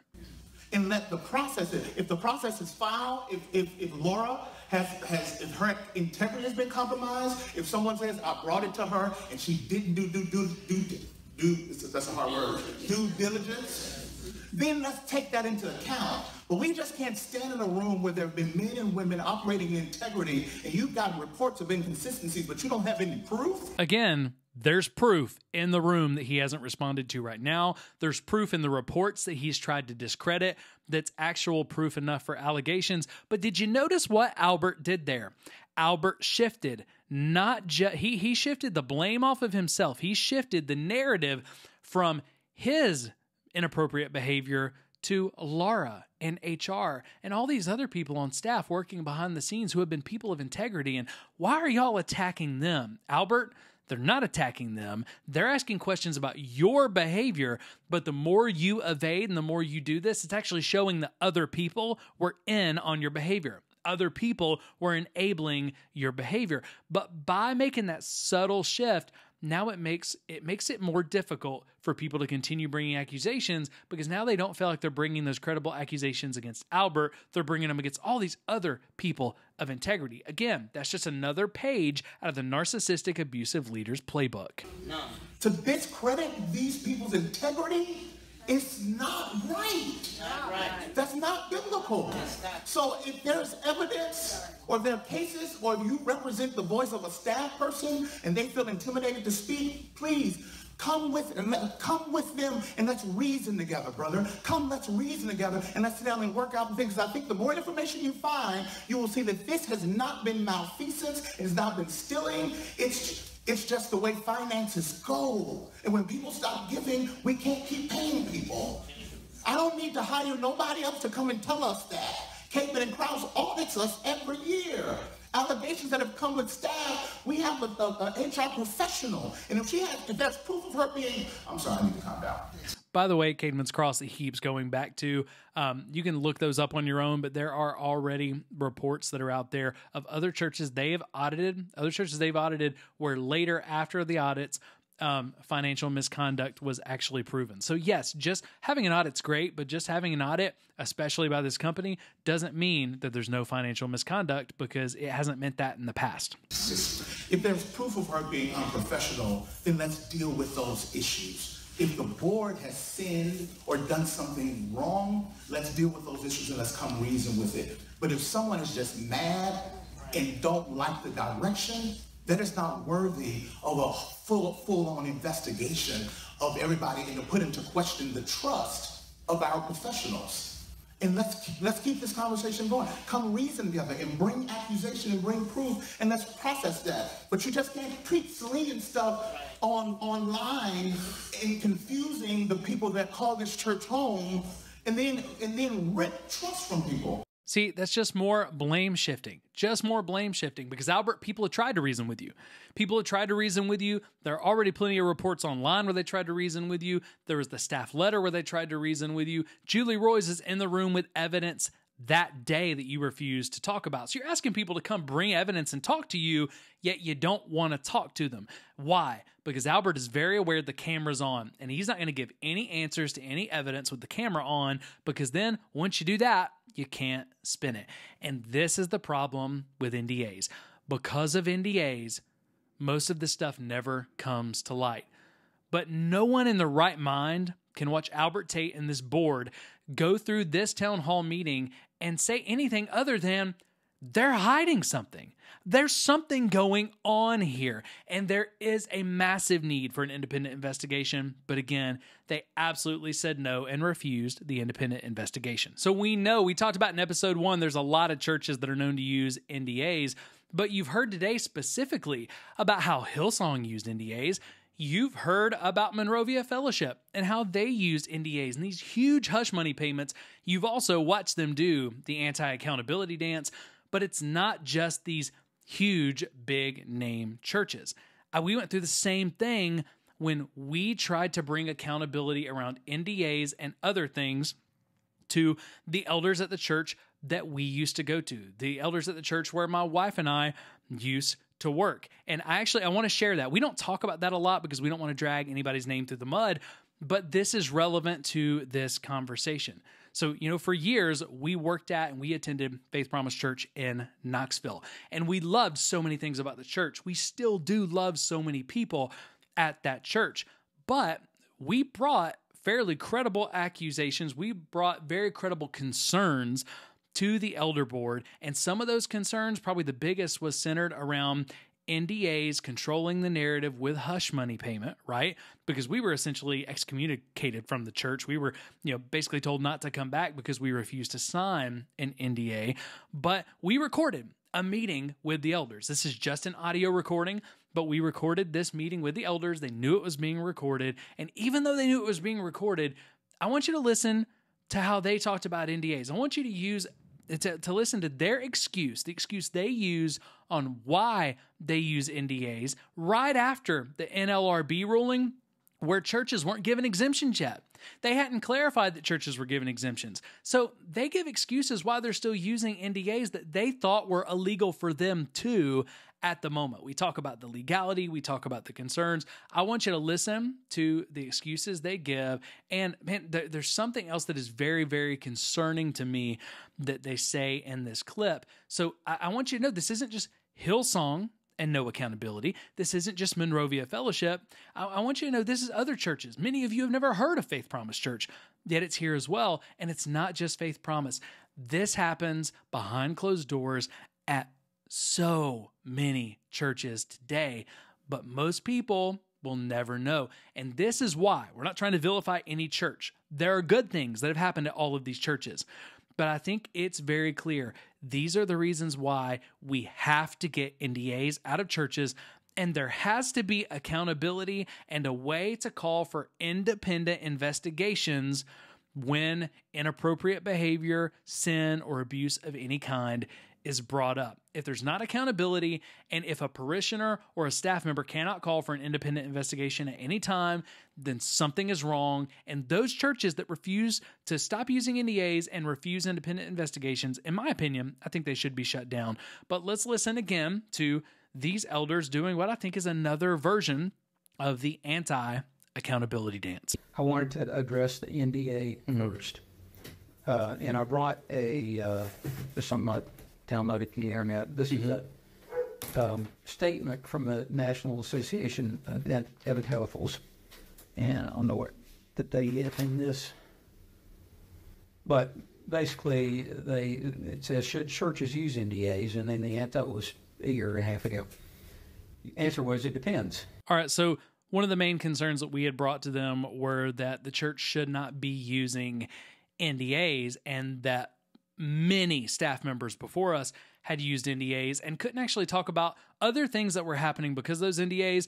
You just heard this elder, this kind of leader, chairman of the elder board, who said, here's our answer to this. Here's something I pulled up from the internet. We'll actually share the article with you in just a moment. It says evangelical leaders are split when it comes to recommending NDAs for employees at churches. Most leaders, 54%, said it depends. 21% said yes, and 25% said no to legally binding confidentiality. Just the smell of it doesn't ever smell good. Mm-hmm. Having said that, you've got, in essence, 70-something% of pastors and leaders of Christian nonprofits say either yes or there may be times when they may be necessary. So, as elders, we have nothing to do with NDAs. Mm-hmm. You're here because of what you're feeling is a Matthew 18 thing. Mm-hmm. NDAs are something handled by the leadership team that, have to do with personnel, the HR people. Mm-hmm. So it's something that I would say would be looked at, but it's not in our purview to say, sure, what we're going to do with it. All right, so you hear he says, you know what? Hey, we know NDAs don't look good, but he doesn't really say anything else. They give us this article. They say they know NDAs don't look good. And then from there, he says, it's not as the elders of this church, whose job is to hold the pastor accountable. They said it's not in our purview. It's not within our power. It's not within our scope to actually talk about NDAs. Yes, if your pastor is knowingly leading a church that is using NDAs, that is paying hush money to people, that is keeping people quiet about legitimate concerns. And by the way, the reason we were meeting with this elder board is because the same pastor refused to meet with us for a Matthew 18 conversation. That's why he references Matthew 18. We met with them asking not for them to remove him or do anything like that. We met with them asking to put together, to facilitate a Matthew 18 conversation to talk directly with the pastor about not using these NDAs and specifically about telling the truth, not spinning stories, not trying to hide these sort of things. Yet they say they have no power over that, which means if you have no power to talk to that pastor about using NDAs, and you have no power to talk to that pastor about refusing a Matthew 18 conversation with a concerned parishioner and two concerned staff members, former staff members, if you don't have power over that, then you don't have power to do anything. I mean, I'm just going to be honest. If they don't have power to do that, they don't have power to do anything. And that's probably the truth. It is probably the truth. It's how most of these boards are set up. They can really only let pastors go, if there is evidence of heresy, which is next to impossible to prove in a non-denominational church, or if there's moral failure. And outside of having evidence that there was an affair, most of the time they're not going to let go of the pastor then, and sometimes they're not going to let go of the pastor when there's an affair. Why? Because these boards are hand-picked. They're not voted on. They're not chosen. They are hand-picked by the pastors they're supposed to hold accountable. And just like we heard about in the Vanity Fair clips from the Hillsong documentary about Hillsong, when you hand-pick a board, there is no accountability. But we continue the conversation about the NDAs because if their job is to hold the pastor accountable, especially for moral reasons, I share with them why we brought the NDAs to them and why I thought they should be the only people who could do anything about this. So just, you can listen to the rest of this clip and their response. The biggest reason why I included that is because, that was from a year and a half ago, February of this year, NDAs with broad language, such as the one that they gave us, around disparagement. It's not around trade secrets, right? It's around not being able to talk to anybody about what happened. Those were actually ruled illegal by the National Labor Board. And that came up in our meeting. So what we did there, just to clarify, the article they brought from the National Association of Evangelicals was a year and a half old at that point, and then I referenced the NLRB ruling that was just a month or so old about that point, about NDAs being ruled illegal, and here was their response. And I think Matt or Josh or both said they talked to attorneys about that, and I'm just playing devil's advocate here. Church's advocate. Anyhow, said that they had asked the church's attorney about it, and they said it's just such a new green ruling that they're really, nobody knew what to do. So they've been labeled illegal. We're not sure how it'll play out in court. Right. Is kind of the gray area. But I thought it was important to know, and like I said, the church may not know because there's really no HR, like lifelong HR professionals working there. I mean, we get that, but I think it's important to at least know that they have been, that they've been ruled illegal like that. So the broad language, even though you're not sure what a court will do with it, it really needs to come out because, you never want a church doing something that's illegal. I'm a leadership consultant. That's what I do. I work with churches. I work with businesses. I tell them all, including businesses, non-disclosure agreements when it comes to trade secrets and protecting your investment, that makes sense. Non-disparagement agreements only come out of a place of insecurity and will always hurt you more than they help you. I'm just sort of laying this out there out of our ballpark. Yeah. Out of our ballpark. And again, the only reason why I put it there was because if something is being done that's illegal, that would be something that y'all would want to talk with senior pastors about. Yeah. That's what that. All right, so I bring up that these type of agreements were at the time illegal for everyone. That exemption for churches hadn't come out yet as far as I knew. But we bring up the illegality of these agreements, and they continue to say, we can't do anything about it. That's outside of our power. So they're literally saying, as the elder board, who's supposed to hold this senior pastor accountable for moral failure, they said, we can't do anything, even though this was illegal. And again, I shared the only reason why we're sharing this with you is because we thought you would want to know if the church was doing something illegal and stop. And again, they did nothing. They said nothing. The only excuse they gave us was, well, our lawyers aren't sure if it's going to hurt us in court yet, so we're just going to keep doing it. And as far as I know, they're still doing it today. I asked them to release people from their NDAs to talk about some of the other concerns that I had, and they refused to release people from their NDA. So as far as I know, they're still continuing to do this, continuing to hide this, continuing to pay those hush money payments, and nothing has changed. So again, if you're listening and something's changed, let me know, and I'll go ahead and retract that and let people know that you're doing good work. But even here, when faced with the illegality of these agreements, all that elder board could do is say, we can't do anything about it. Which again, if you can't do anything about your pastor allowing something to happen in the church that's illegal, then there's literally no accountability in the church. That's a sham elder board, and there's no point in even having it because no one can actually hold a leader like that accountable. But let's go ahead and take a look at the article that they brought as reason for using NDAs from the National Association of Evangelicals. Let's break that down, and you're going to see that the case they presented is not actually it's not truly what the National Association of Evangelicals wrote about. So let's look at that together. Here's the article. I'm pulling it up. The title, Should Churches Use NDAs? It Depends, in January 5th of 2022. So yes, they did get the title right.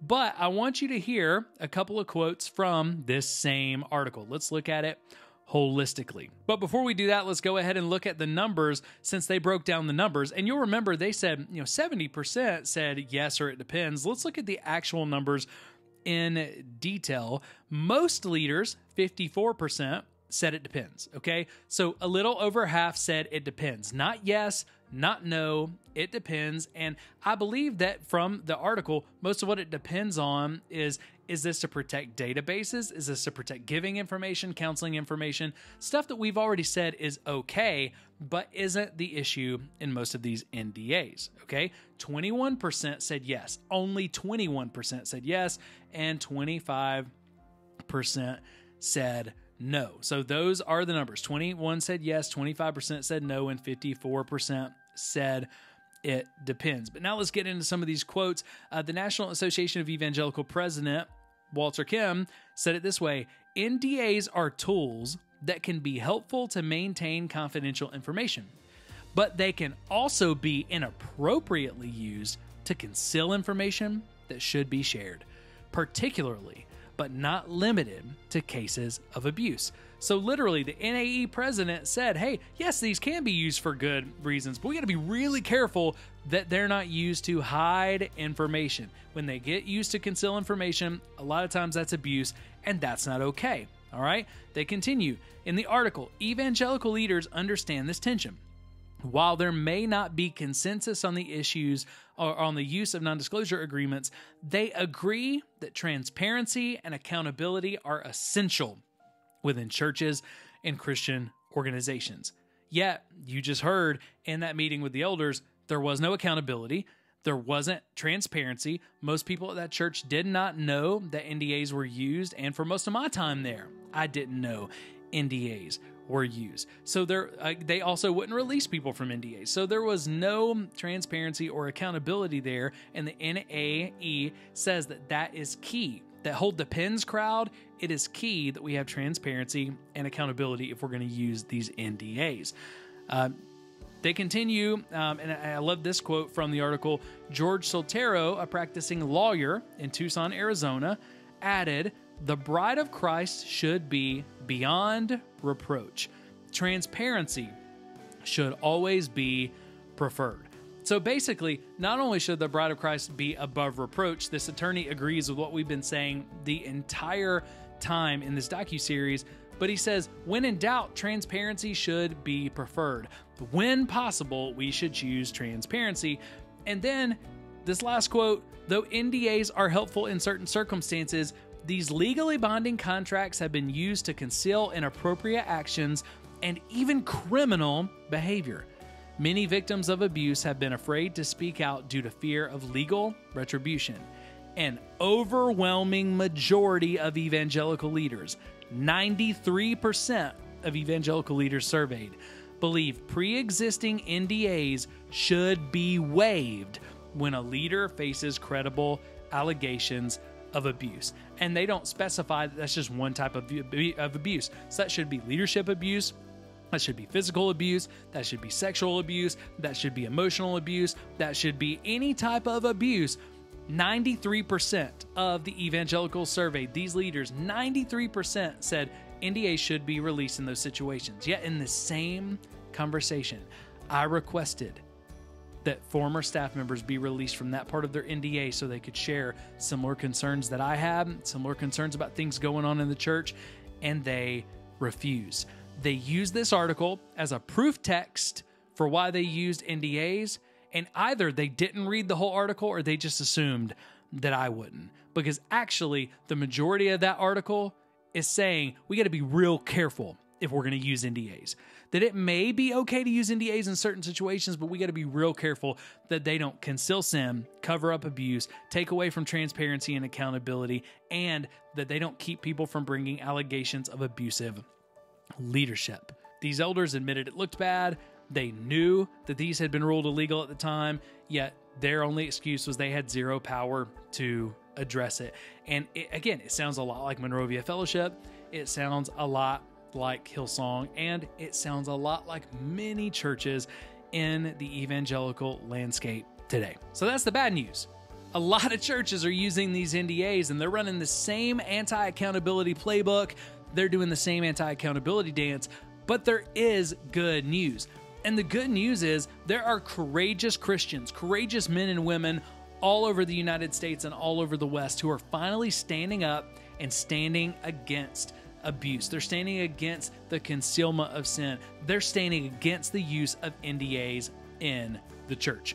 Christianity Today, in an article, Daniel Silliman wrote it this way: a growing number of ministers, missionaries, Christian workers, abuse victims, and victims advocates are publicly objecting to the non-disclosure agreements and confidentiality clauses used by major religious organizations.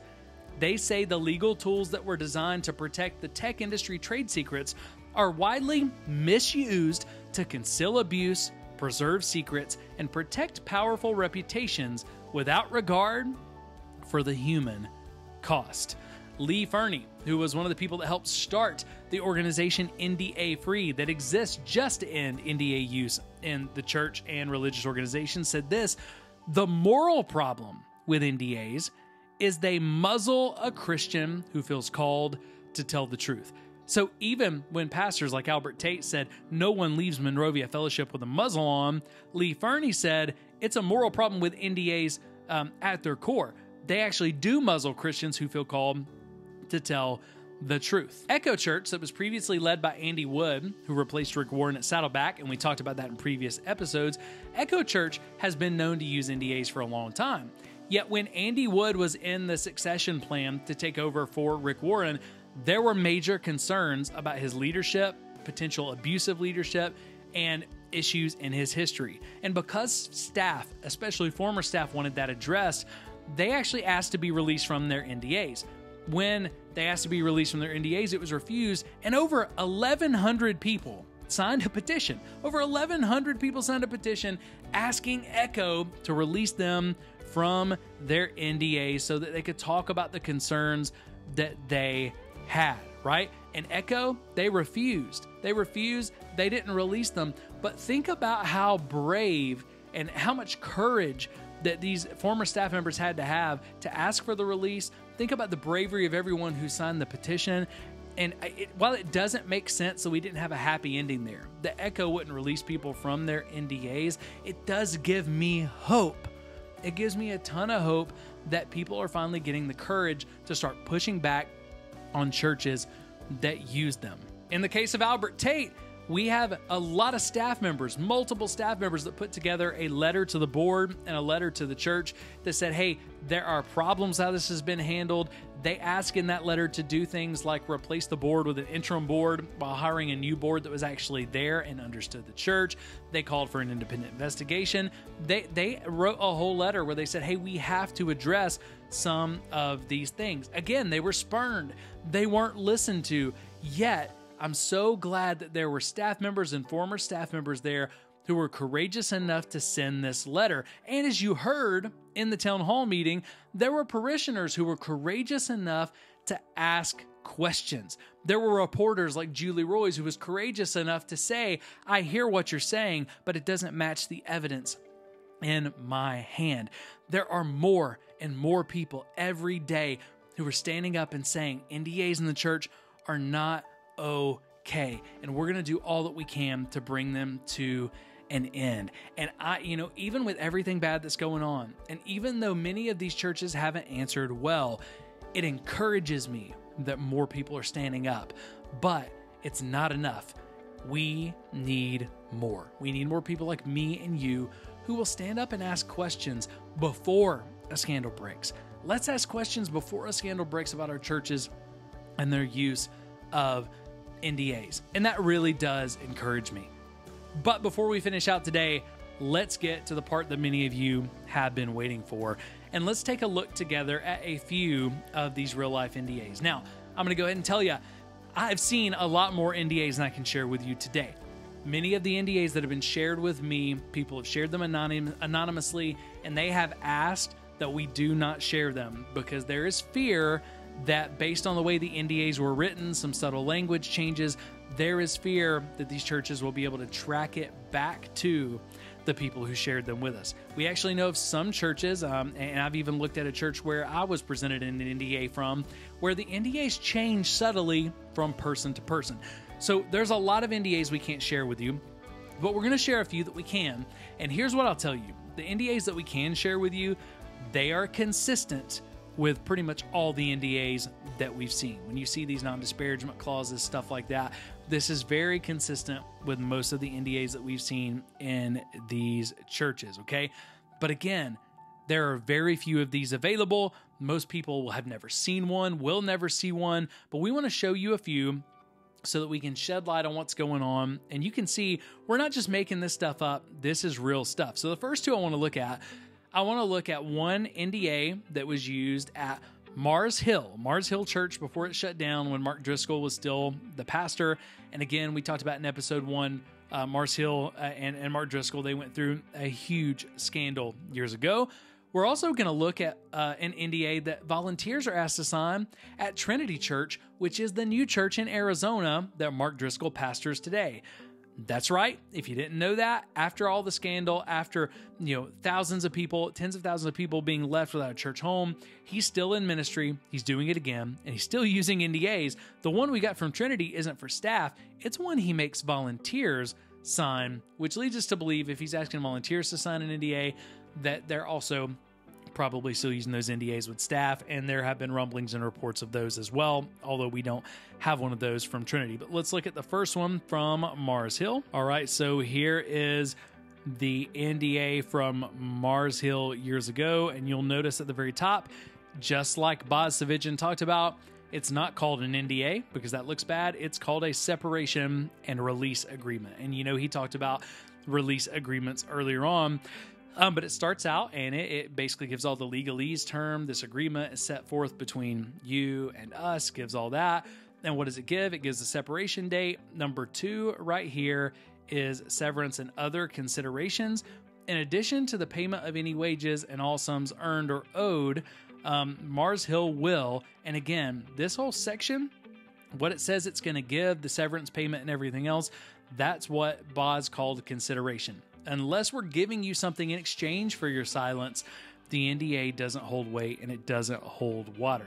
So here they talk about giving this severance payment. Number 3 here, after it talks about the severance payment, in consideration of the above severance payment and consideration, you hereby, on behalf of yourself, spouse, agents, heirs, executors, estates, representatives, successors, and assigns irrevocably and unconditionally release and forever discharge Mars Hill of any and all of its members, elders, deacons, managers, directors, administrators, employee benefit plans, officers, affiliates, all of these things, right? All of these things, you release them, okay? You release them from lawsuits. You release them from anything else. So again, this is a release not just for them, but for their heirs, for their successors, for everybody else. This is a lifelong release. Number 5, you'll see that's about confidential information. So let's see what their definition of confidential information is. You and your spouse agree, okay? Now, by the way, this is a standard staple of church NDAs, that it tries to hold you and your spouse. The NDA, you're going to see it here in just a little bit, that my wife was given. It was trying to hold me and our kids to it as well. Same thing with Mars Hill. It says you and your spouse here. It talks about your heirs and successors earlier. It's trying to hold your spouse to a document they don't even sign. That's never going to hold up in court, but that's what they do. They want to make you not only fearful, but make you fearful that if your spouse, your kids, if anybody ever says anything that could embarrass the church, that you're in trouble. You and your spouse agree at all times to keep in confidence and trust and to not use, divulge, or otherwise disclose for any purpose any confidential information of Mars Hill. Here's the definition. Confidential information means any information pertaining to inventions, improvements, modifications, discoveries, costs, profits, financial information, marketing strategy, promotions, projections, estimates, procedures, donor list, and other related information. Now, all of that is legitimate, and most of it doesn't even apply to the church. Most of that doesn't apply to a church at all, but they put all of the boilerplate stuff in there. But it doesn't just stop there. It continues. It talks about all personal information related to Mars Hill elders, employees, or any other business affairs and methods that Mars Hill and its affiliates used, right? But here's where it gets nasty. And if you're not reading it and you're not reading it closely, you'll miss this. As well as, this is still the definition of confidential, which is massive, okay? We're well into like what should be 3 paragraphs already. Confidential information is as well any other similar information not readily available to the public. So they say it's any information that's not readily available to the public is confidential, which means anything you know that the rest of the church doesn't know, that the church hasn't advertised to the congregation, is considered confidential. So anything inappropriate, any potential sin, any financial mismanagement, it's all covered there.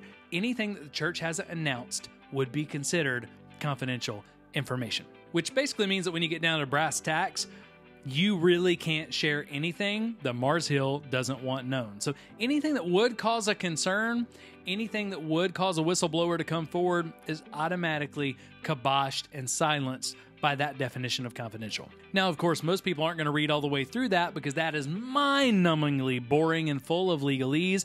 Most people aren't going to read that. They know that. They bank on that you're going to sign it for severance real quick, only to realize later that that confidentiality definition is so broad that you couldn't say anything even if you wanted to, and that some of the things you've already said, even about you leaving, could get you in trouble. They talk about other Christian ways they would like to dispute a resolution, but of course, as we've already talked about, most of the time when you try to do that, that's met with deaf ears.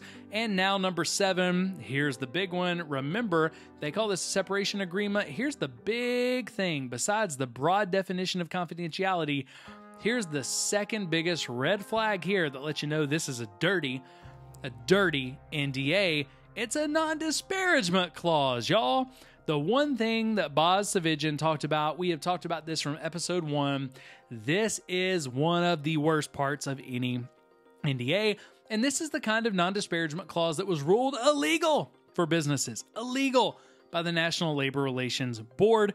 You and your spouse agree that you shall not make any negative or disparaging remarks about Mars Hill or its elders, deacons, officers, employees, managers, ministries, or business practices.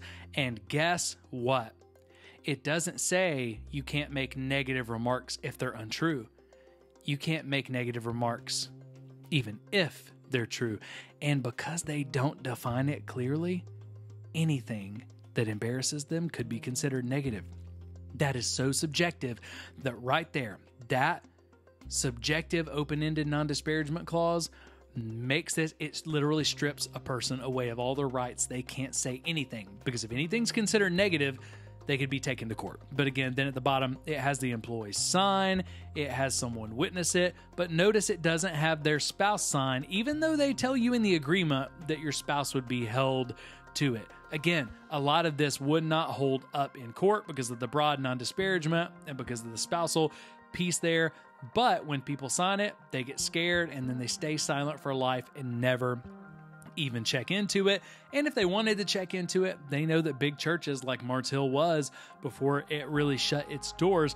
Big churches like that can outlast them in a legal battle. But let's look at Trinity Church, Mars Hill's new spot, right? And already as early as 2021, it was reported that they were using non-disclosure agreements. So let's go ahead and pull it up and look at it. It says, the article that I was able to get this from, the alleged non-disclosure agreement. This is the alleged non-disclosure agreement that's used at Trinity Church, okay? The first thing you're going to notice here, this non-disclosure agreement is for volunteers. The title, the Trinity Church Volunteer Non-Disclosure Agreement. Now, I'll at least give them points for this. I'll give them points that they actually call it a non-disclosure agreement and don't try to call it something else and just hide what it is, okay? Now the overview, it's all the good stuff because the nature of the work you do as a volunteer, you may have access to confidential information when actually a volunteer shouldn't see people's financial records. A volunteer shouldn't know about counseling information with other pastors. In most cases, there are some cases, but broadly having volunteers do this is really overkill. But it says we must protect the church family and guest personal information. Trinity volunteers are expected to abide by these confidentiality standards and again to protect the church family. This confidentiality is also expected to be carried out by former volunteers. So even if you don't volunteer anymore, it still applies. And any violation of such can result in being asked not to participate in the life of the Trinity Church family. If you're a volunteer and you break this NDA, that basically just says we're going to excommunicate you. That is a threat to excommunicate you. But let's look at the definition of confidentiality. Is this specific or is it broad? Confidential information includes, but is not limited to, all personal information related to church family, church guests, including contribution history, serving records, contact information, appointments made with pastors, information discussed during meetings, and information in regards to Trinity Church business operations and staffing matters, okay? The first part of this is good. You're not sharing people's contact information, contribution records, serving records, all of that, right? You're not saying they had appointments for counseling. But when you say you can't share any information discussed during meetings, what if there was something wrong or sinful discussed during a meeting? What if you heard about something discussed in a meeting that needs to be brought to the church? You can't say anything about it. But also, number 2 here, information in regards to Trinity Church business operation and staffing matters. There's a lot that may need to be exposed about their business operation and staffing matters. As a matter of fact, most of the things that you would talk about with the church could be tied back to their business operations or staffing matters. So because that information, that definition of confidential at the end is so broad, that makes this fall under the umbrella of one of those toxic NDAs that multiple attorneys in episode 1 warned us about. And this is a very simple one. It's a very simple, way more simple than the one given to NDAs. But this is how far Mark Driscoll is still going to try to protect any information getting out. And again, you may be okay with the volunteer NDA, but the definition of confidential is way too broad. But you can see the differences. Look at how much deeper and broad and damaging the NDA given to staff goes. They can't say anything. It tries to hold their spouse. It tries to hold everybody. But again, this goes far beyond Mark Driscoll. This is happening in all kinds of churches. I'll actually show you the next one. I'm going to show you the NDA that we were presented with. This is the actual NDA that we were presented with. So I marked that up and we're going to walk all the way through it. You're going to notice again, at the top, it's not called an NDA. It's called a confidential severance agreement with release and waiver of claims. But a confidential severance agreement, that's just another one of the ways that Boz talked about that these agreements are named. It's still an NDA. In the recital section, you're going to notice one of the first things it talks about is that the employee and the church desire to enter into this agreement mutually. That they both want to do this. It's mutually satisfactory. Yeah, I can tell you, my wife had no desire to enter into this agreement. Not at all. I had no desire to enter into this agreement. But they put it in front of her and said things like, you're not going to get any severance if you don't do this. You can't finish out the work with people that you've been doing this, to care for people well, if you don't sign this. So it wasn't mutual at all, but they have to put that in there because it's supposed to be mutual. We talked about those mutual rights, that a bad NDA has non-mutual terms, and right here from the beginning, they're trying to say it's mutual when it wasn't. All right, and at the bottom of the recitals section, you're going to see the first mention in this agreement of the special severance payment and special separation benefits. It says that you'll get this special severance payment and separation benefits that he or she would not normally be entitled to in return for his or her execution of this agreement. So let's look at what it doesn't say. It doesn't say that the church is giving you this severance payment to bless you. It doesn't say it's continuing your benefits to bless you. It doesn't say it's a nice thing. It doesn't say that it's doing that to help you land on your feet. It says we're doing this in exchange for you signing this agreement. And at the end of the day, what is this agreement? It's a silencing agreement that you're going to see tells you to stay quiet, stay hushed about everything that you've seen or experienced while at this church. That is not a blessing. That's hush money. And it's right there in black and white for all to see. All right, so section 2 is all about the money. It's all about the hush money payment, how much money you're going to be paid, how they're going to get it to you, when the payments are going to be made, how the payments are going to be made, and all that sort of stuff is right there. We go through the next session, we'll scroll down to the general release and waiver section, where it talks about, again, the employee voluntarily releases and forever discharges the church. It is generally not voluntary. It's in exchange for that severance payment. And note here, all of this language, forever discharges the church. And you discharge them from what? From any and all liabilities. You discharge them from your own rights of action, from causes of action, suits, charges, claims, complaints, or demands. Whether known or unknown, even if something pops up that you didn't know about, you can't talk about it because you've signed this NDA. Asserted or unasserted, which the employee had, has, or may have against the released parties. So basically, you are releasing them from literally everything forever. It continues at the bottom. This release also includes, but is not limited to, a release by the employee of any claims for wrongful discharge, breach of contract, or other statutory, common law, tort, contract negligence claims that the employee had, has had, or may have against the church, right? This release covers both claims that the employee knows about and those that doesn't. So this part of the agreement is talking about your legal release. You're releasing your legal rights, even if a claim pops up that you didn't know about, you find out more information later, you can't do a thing because of this NDA.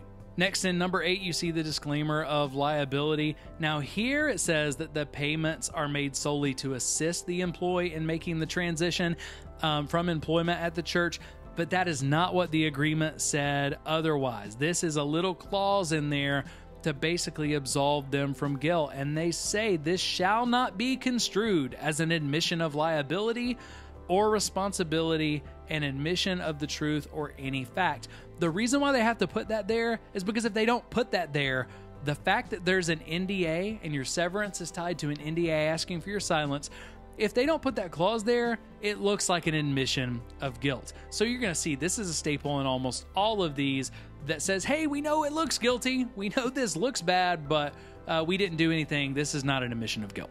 Which I don't know about you, but generally when I don't have anything I'm guilty of, I don't have to put a clause that tells people I'm not guilty of anything. All right, these next sections are where it gets juicy. Let's go ahead and start looking at the top of the page. It says the employee shall not use, divulge, publish, or disclose to any person or organization confidential information obtained by the employee during the course of their employment or related to the employee's cessation of employment. And again, it says in parentheses, confidential information. So what this says is you're not allowed to talk about anything that happened during your employment, and you're not allowed to talk about why you left your employment. You got to give some sort of weird narrative because you're not allowed to talk about it. But we know you can't just say no comment when people ask why you left. But here's their definition of confidential information. And again, let's just ask, is this specific or is it overly broad like attorneys have warned us about? Confidential information consists of the following: the existence and terms of this agreement itself.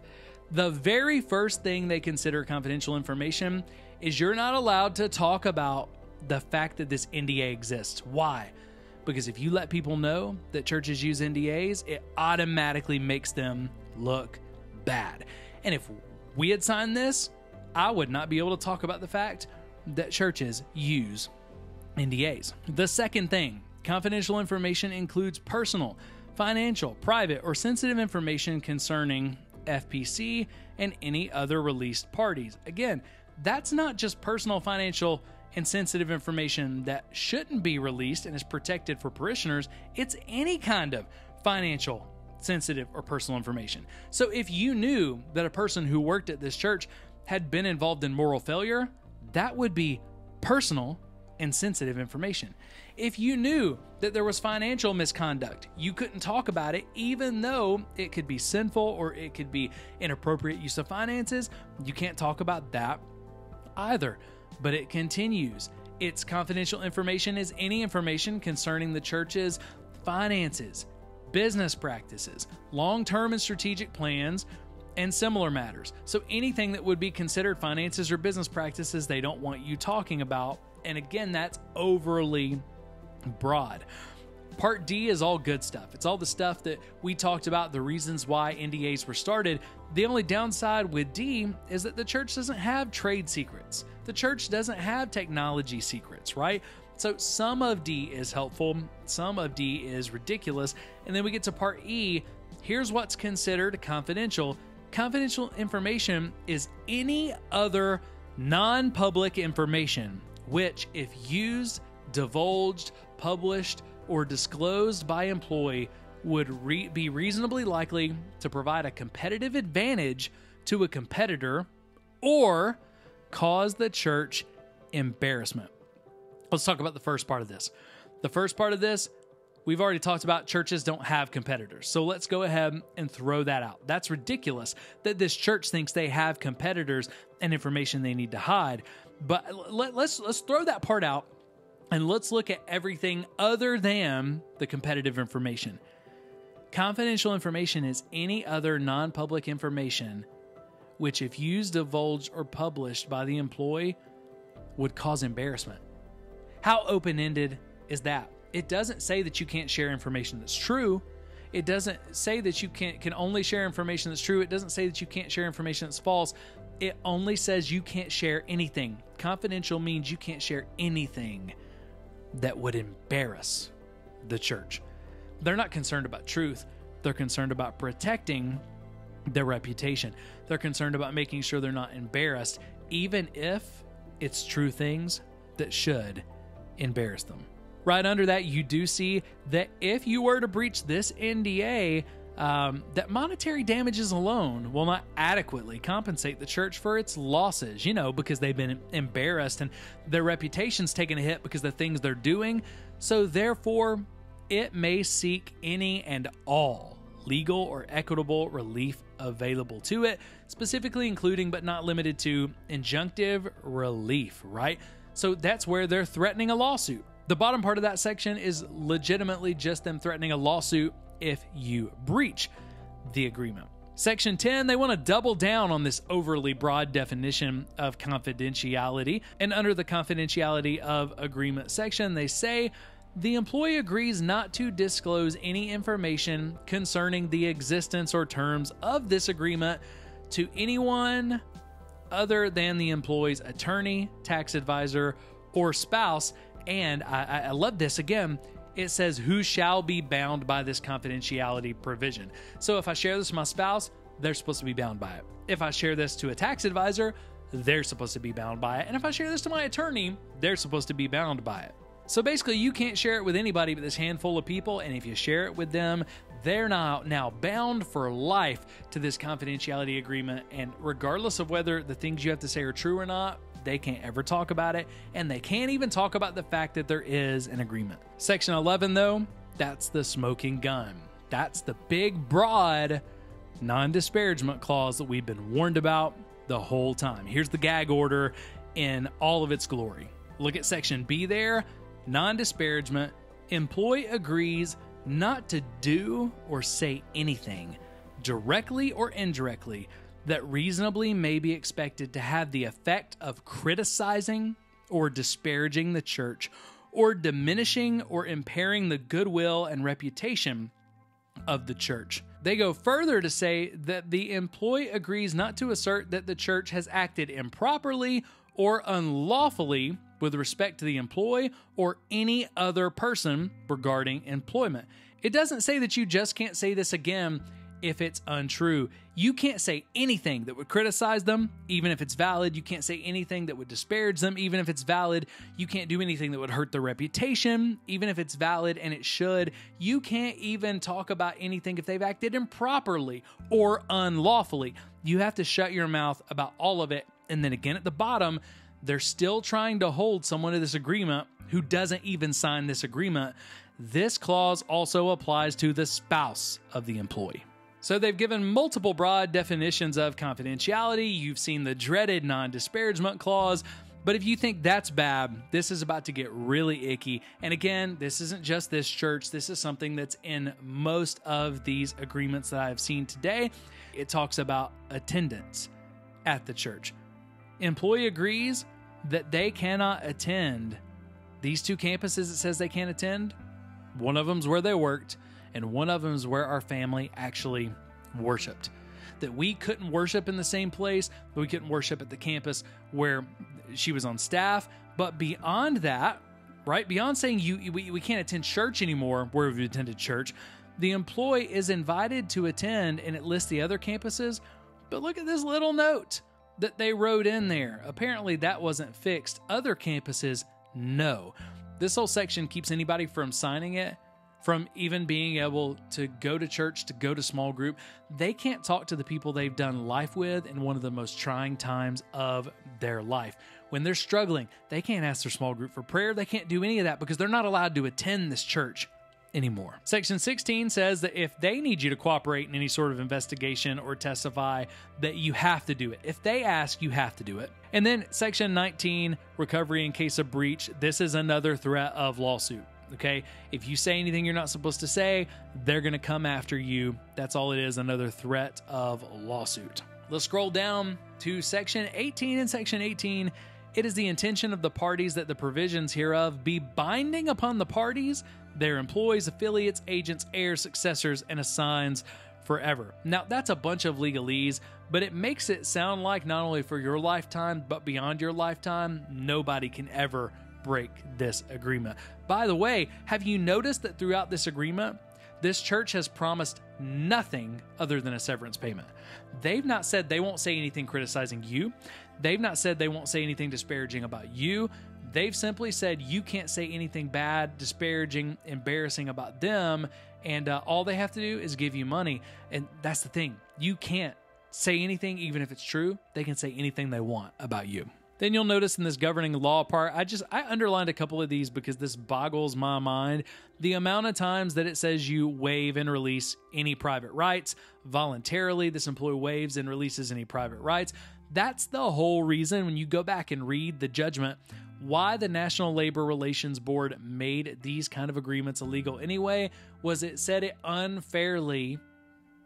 These kind of agreements unfairly required employees to waive rights that they should always be entitled to. And that's what they're talking about. And finally, here we are at the signature page where you put your name on the dotted line and you sign for just a little bit of severance money, and then you're silent for the rest of your life. I hereby release my rights and claims, known and unknown, in exchange for the special severance payment and separation benefits. So a couple of things to note about this agreement. This particular NDA has had multiple versions of definitions for confidential information. All of them have been overly broad. It also includes a non-disparagement agreement that very clearly says you can't say anything that could be considered embarrassing to the church. And it releases every single time. It's trying to release the person who signs it, their spouse, from saying anything, even if true, that could hurt the church, and they can't talk about the agreement itself. So basically everything we talked about that marks a bad NDA is present in this NDA. And this is the kind of NDA that we see most often. Big, long, 7 pages, single-spaced font, tons of legalese in there, and completely shut you down. These are ironclad NDAs. These kind of NDAs would be illegal in the business world, but these are the kinds that churches are choosing to use week in and week out. And the last NDA that we're going to look at before we look at one of the confidentiality clauses in an employee handbook is going to be from Elevation Church. This is both for staff and volunteers. You see at the very beginning, at the top, they call it a confidentiality agreement, not an NDA, but we know, hearing from attorneys in episode 1, that that is just another name for an NDA. All right, so in section 1 on confidentiality, when you look at the definition of confidentiality here, at first glance, it looks like Elevation's doing a really good job. This is more specific than any of the other church agreements that I've seen. It lays out a lot of the good reasons for confidentiality that we talked about, contact list, contact information, donor information, all that sort of stuff. And it seems pretty good. It's not perfect, but it seems pretty good. But when you look at the very beginning of the definition, this is where you notice the problem. And it's just snuck in there. It's so easy not to notice. I didn't even notice it the first couple of times that I read the agreement. But it says the term confidential information means all non-public information. All non-public information. Basically, any information you get volunteering at this church or working at this church, if the public doesn't know it, if they haven't announced it to the public, then it's considered confidential. So even though the rest of this definition seems to have some scope, this very first line, the first half of this sentence, The term confidential information means all non-public information. That's how broad it gets. If they haven't announced it to the public, you're in trouble if you talk about it. And guys, that is so easy to miss. It's so easy when you're looking at an agreement like this, when you're excited about serving, you're excited about starting this job at this really big church, you're excited about the ministry that you could do. Most people are never going to notice that. Yet when they need to keep you quiet, they can bring your attention to, hey, any information that we haven't disclosed to the public, you can't share. And you won't be able to share it at all. We scroll down, a lot of the other stuff is really just legal boilerplate, but you scroll down to section 3 and you see that in 3.1, that's where they talk about what they can do if you breach the agreement. That's where they threaten that they can take legal action. They can come after you in any way they deem necessary if you breach the agreement. Now, I will say overall, this elevation agreement is not as bad as some of the others, but that first line leaves open for confidential information to be incredibly broad, and they could still use that to muzzle you completely. It's very easy to look over. So when you see NDAs like this, we have to be really careful because we may think we're signing an NDA that's pretty good.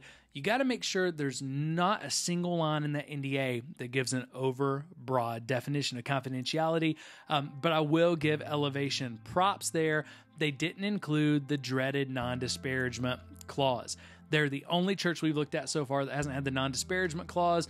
And I would say that 9 out of every 10 NDAs that I see from churches have the overly broad non-disparagement clause. So good on you, Elevation Church, for not using that one. Again, I don't know if they use NDAs at the end of employment, but the only NDA that we could find from them is the one that's used at the beginning of employment. We at least wanted to let you look at it.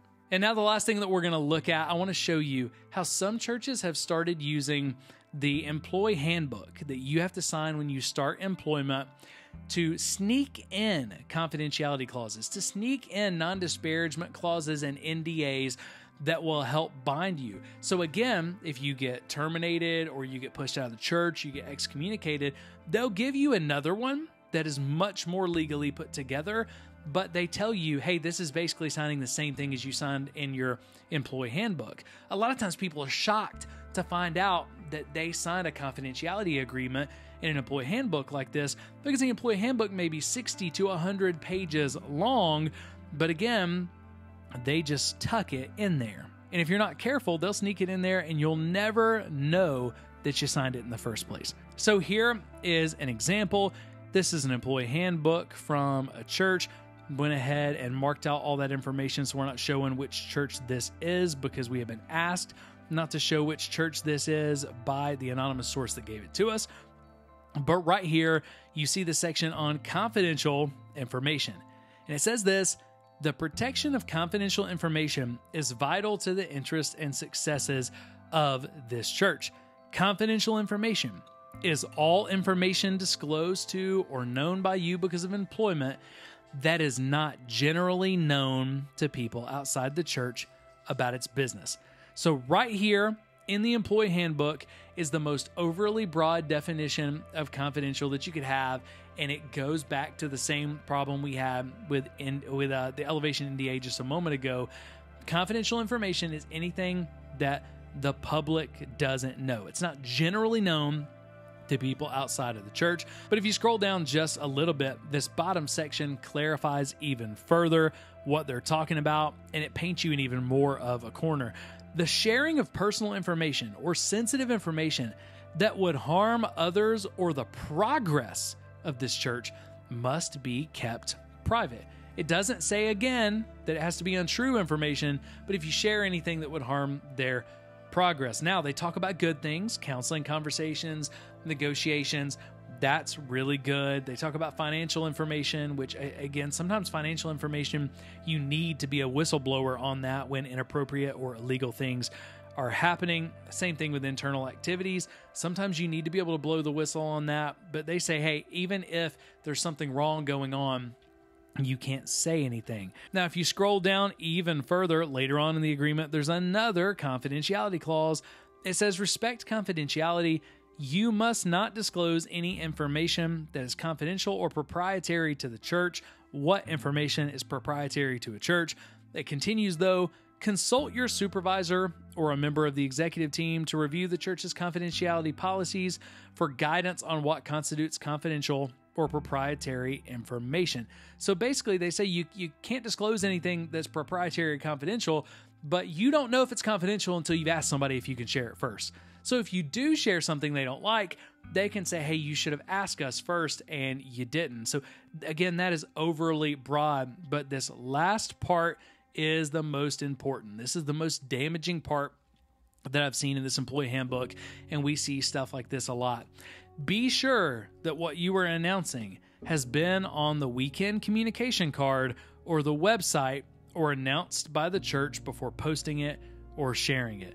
Again, if the church hasn't announced it, then it's considered confidential, which means anything the church doesn't want to get out, even if it's sinful, even if it's illegal, even if it needs to get out, they're telling you that you can't share it. And this is just tucked in to the social media policy in this handbook. And then finally, as we get toward the end of this employee handbook, there's yet another mention of confidentiality. In this section, it talks about reasons why you could be disciplined or you could be terminated. They've thrown another piece of this in here. You can't talk about any information that could hurt their reputation. And then divulging, number 8, you can get in trouble for divulging confidential church information to unauthorized people. And again, what is confidential church information? It's any information they haven't announced to the public. That is multiple confidentiality clauses in the same employee handbook. Again, usually these are 60 to 100 pages. I think this one was around 50 to 55, 60 pages. But the employee handbook that you get on day one, most people don't read that entire employee handbook, yet when you sign it, you're signing a form of a confidentiality agreement. Now, there's still a reason why most of these churches use severances, because the employee handbook is not as legally enforceable. But remember what Albert Tate talked about. Albert Tate said, hey, when they sign these NDAs, they're just reinforcing what they signed in their employee handbook. This is the kind of thing that they're talking about. You're muzzled on both ends from talking about things. You're kept from talking about things that are wrong, that are sinful, that are inappropriate. You can't talk about them, even if they are wrong, because they're considered confidential with these overly broad definitions. So you've seen multiple NDAs, you've seen confidentiality clauses in an employee handbook, and nothing that we've shown today is something that's inconsistent with what we see out of churches. These have become, as Albert Tate and others have said across this docuseries, normal and standard practices in the evangelical church world. And guys, it has to stop. These practices, these NDAs, these clauses, they look nothing like Jesus. And I hope that you've learned something, if nothing else. If you're working at a church for any reason, volunteering at a church for any reason, if they ask you to sign something, please be careful. Please look at it in depth. And if possible, have an attorney look at it. Because as you can see, they slip all kinds of crazy clauses, confidentiality clauses, non-disparagement clauses. They'll just slip them in places where you won't see what you're signing. And before you know it, you've signed something that will keep you silent for life, even about things that need to be talked about, even about darkness and sin that needs to be exposed and needs to be remedied. Because when we sign things like this, there's no way that we can protect people that God has called us to protect. There's no way that we can love people that God has called us to love. All right, so as we finish out this docuseries, I want to leave you with some encouragements and some challenges. Because as we've talked about when we started this episode today, it's going to take all of us. We've got to stand together. We need as many people as possible to stand together, to stand up for people, to stand up for truth, and to stand against these toxic and sinful silencing practices in the church. We need as many people as possible to stand against the use of NDAs in churches if we want to see the church grow and we want to see the church get better. If we want to see people protected, we've got to stand against these practices even when it's uncomfortable. So the first word of encouragement I want to give is a proactive challenge and encouragement to church staff members. If you're on staff at a church Have you ever asked your church and your leaders if they use NDAs, confidentiality agreements, severance agreements? And if you haven't, please ask. And in the future, as you look for employment at new churches, make that a part of the interview process. Ask them up front, because if we don't ask, we'll never know. Now, the problem is a lot of churches are still not going to be honest with us. They're going to give us the anti-accountability dance. They're going to give us a lot of lip service like Albert Tate and others have. But because you've watched this series, you know some of the things to look for. If they use severance agreements, if they use non-disparagement clauses, those are still NDAs. But if you're at a place where you can, if you're in a place where you have the influence and authority to do so, it's best when our churches actually allow third-party mediators or third-party professionals to witness onboarding and termination processes, onboarding and termination conversations. Because when you have a third party who is present at the onboarding of new employees and who is present at the termination of employees, they can ensure and be able to let people know that either NDAs were used or NDAs weren't. They can sign off on that. So if you're in church leadership at all and you want to make sure your church is above reproach, being able to have a third-party mediator or third-party professional who can sign off and disclose to your church that, for that calendar year, NDAs were not used, that could be super helpful. But if you're on a church staff and you find out that NDAs are used, okay, please, I know this is uncomfortable, but would you be courageous enough to demand the immediate end to this practice? Would you petition your leaders in an honoring way, but would you petition your leaders to immediately release all people from NDAs who sign them? If you're on church staff and you find out your church has used NDAs, that's two things that I'm asking you to do, even though it's scary. Demand the end of NDA use immediately, and the petition that all former NDA signers are released from them, released from the non-disparagement portions of them. And hey, if your leaders respond well and they stop using NDAs or they tailor their NDAs so that they're specific and helpful, that is great. That's fantastic. But if they don't, would you please report it? And you can do this anonymously. We're not going to throw you under the bus. But if your church leaders, you find out they're using NDAs and they won't stop, could you report that to us? And if you have a copy of the NDAs, you have a copy of the confidentiality agreements, we would love to see those. Again, if you request that they be remain anonymous, we're going to keep them anonymous like we have with so many. Anytime we're asked about that, that's why we don't share them in situations like this. But the more NDAs that we get our hands on, the more information that we can gather, the more it helps us as we combat this in churches, and it helps us to combat this in a healthy and helpful way. But please, I am begging you, don't overlook this. If you find out your church is using NDAs, don't overlook this. Don't allow this dangerous, toxic, and in ways criminal practice to continue in the church. You can be a part of justice and loving people, or you can be complicit in continued abuse and misconduct. But guys, the truth is there's no middle ground. Either we are for justice, mercy, and love, or we're complicit in abuse and the mistreatment of people. And anytime we allow NDAs to be used in our church, anytime we know they're used and we allow it and we don't walk away, we become complicit in the things that it's causing: abuse, the mistreatment of people, and all kinds of other things. And if you're on staff at a church that tries to get you to sign an NDA, that may be years in the future from now when you find out.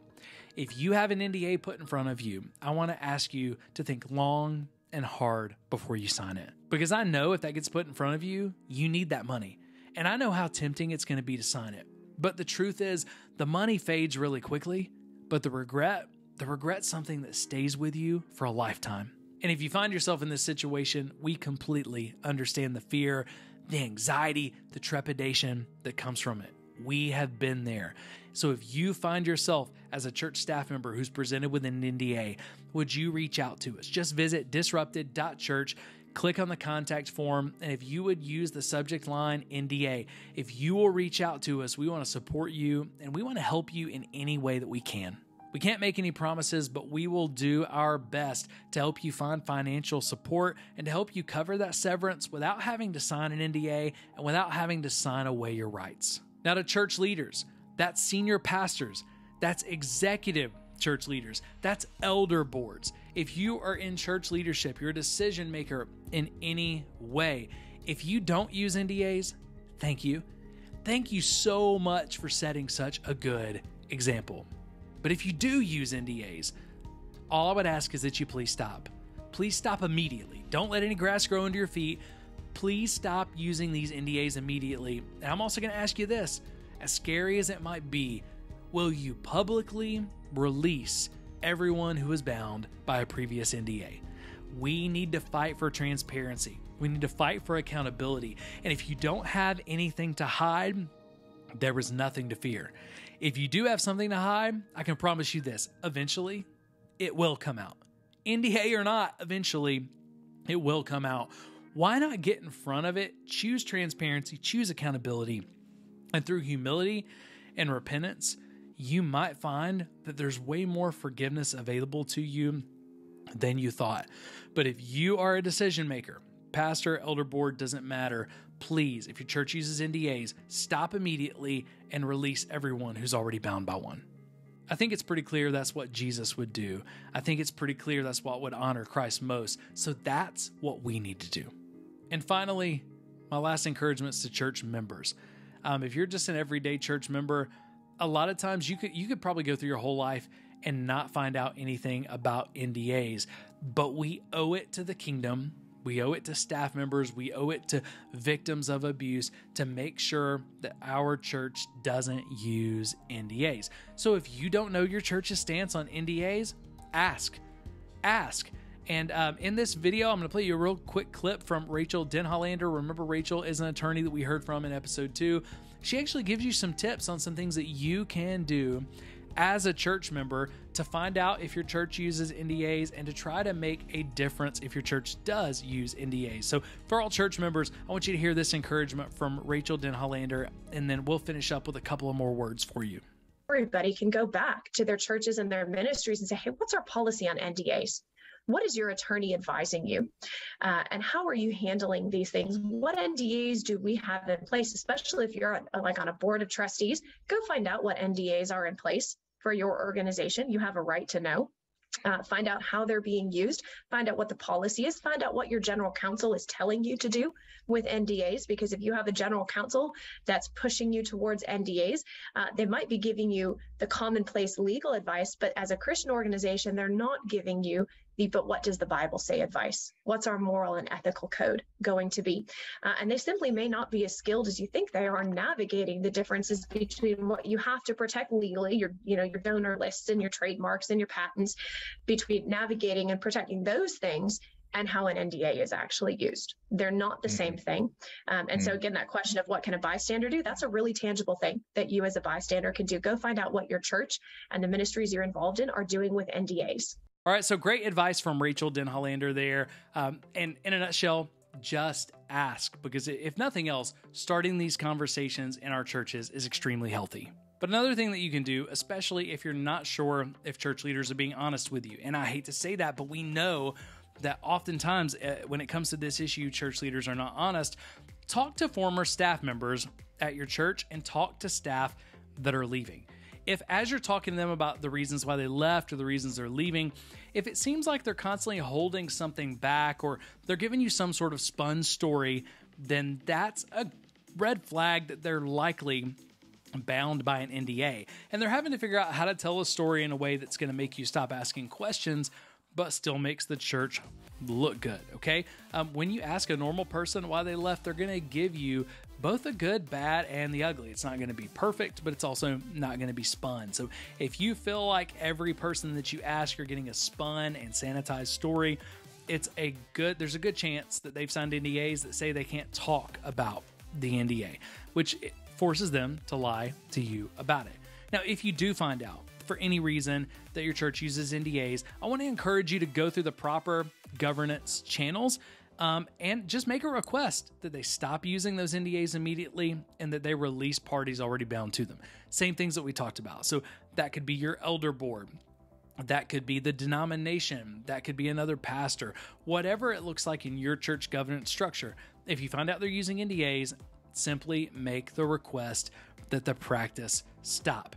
And if they don't agree to do so, I'm going to be honest, if they don't agree to do so, that pastor, that elder board, that church leadership should be removed. If they do agree to, awesome. But if they don't, it's time that they be removed. I know that is harsh, but if we have churches using NDAs, the leaders know it, and they refuse to fix it, we've got a bigger problem. If they won't stop using the NDAs, though, a lot of times you're not going to be able to remove them. So if you go through the proper channels, they refuse to stop using these NDAs, they refuse to release people from them, that's a good indication it's time for you to leave. Because again, staying in and supporting these churches, that's the same as supporting NDAs and supporting the abuse that they cover up. And the truth is, when these church leaders feel the hit of attendance and they feel the hit of finances, that's when they're going to stop. But as long as the money is flowing and people are coming and attending the church, they're going to keep doing the same toxic things until they feel it. They're not going to change. So as much as it hurts, if you find out your church is using NDAs and they refuse to change, the best thing you can do is leave that church until something changes. Because if you don't, probably nothing's ever going to change. I hope this docuseries has helped you to better understand both the impact and the danger of NDA use in the church. And I hope it's inspired you to stand with me, to stand with us, to stand with organizations like NDA Free, to take a stand against NDAs and to try to fight for a better church tomorrow. Because when we do, I think that pleases the heart of God. So whether you're a church leader, whether you are a parishioner, whether you can make these calls or you can't, let's all take one step toward ending the use of NDAs in churches. And as far as it depends on us, as much as we can with as much influence as we have, let's fight for a church that exposes darkness, that lives in the light, that fights for truth, and that beyond all else loves and protects people. Because when we love and protect people and we tell the truth, that's when we look most like Jesus.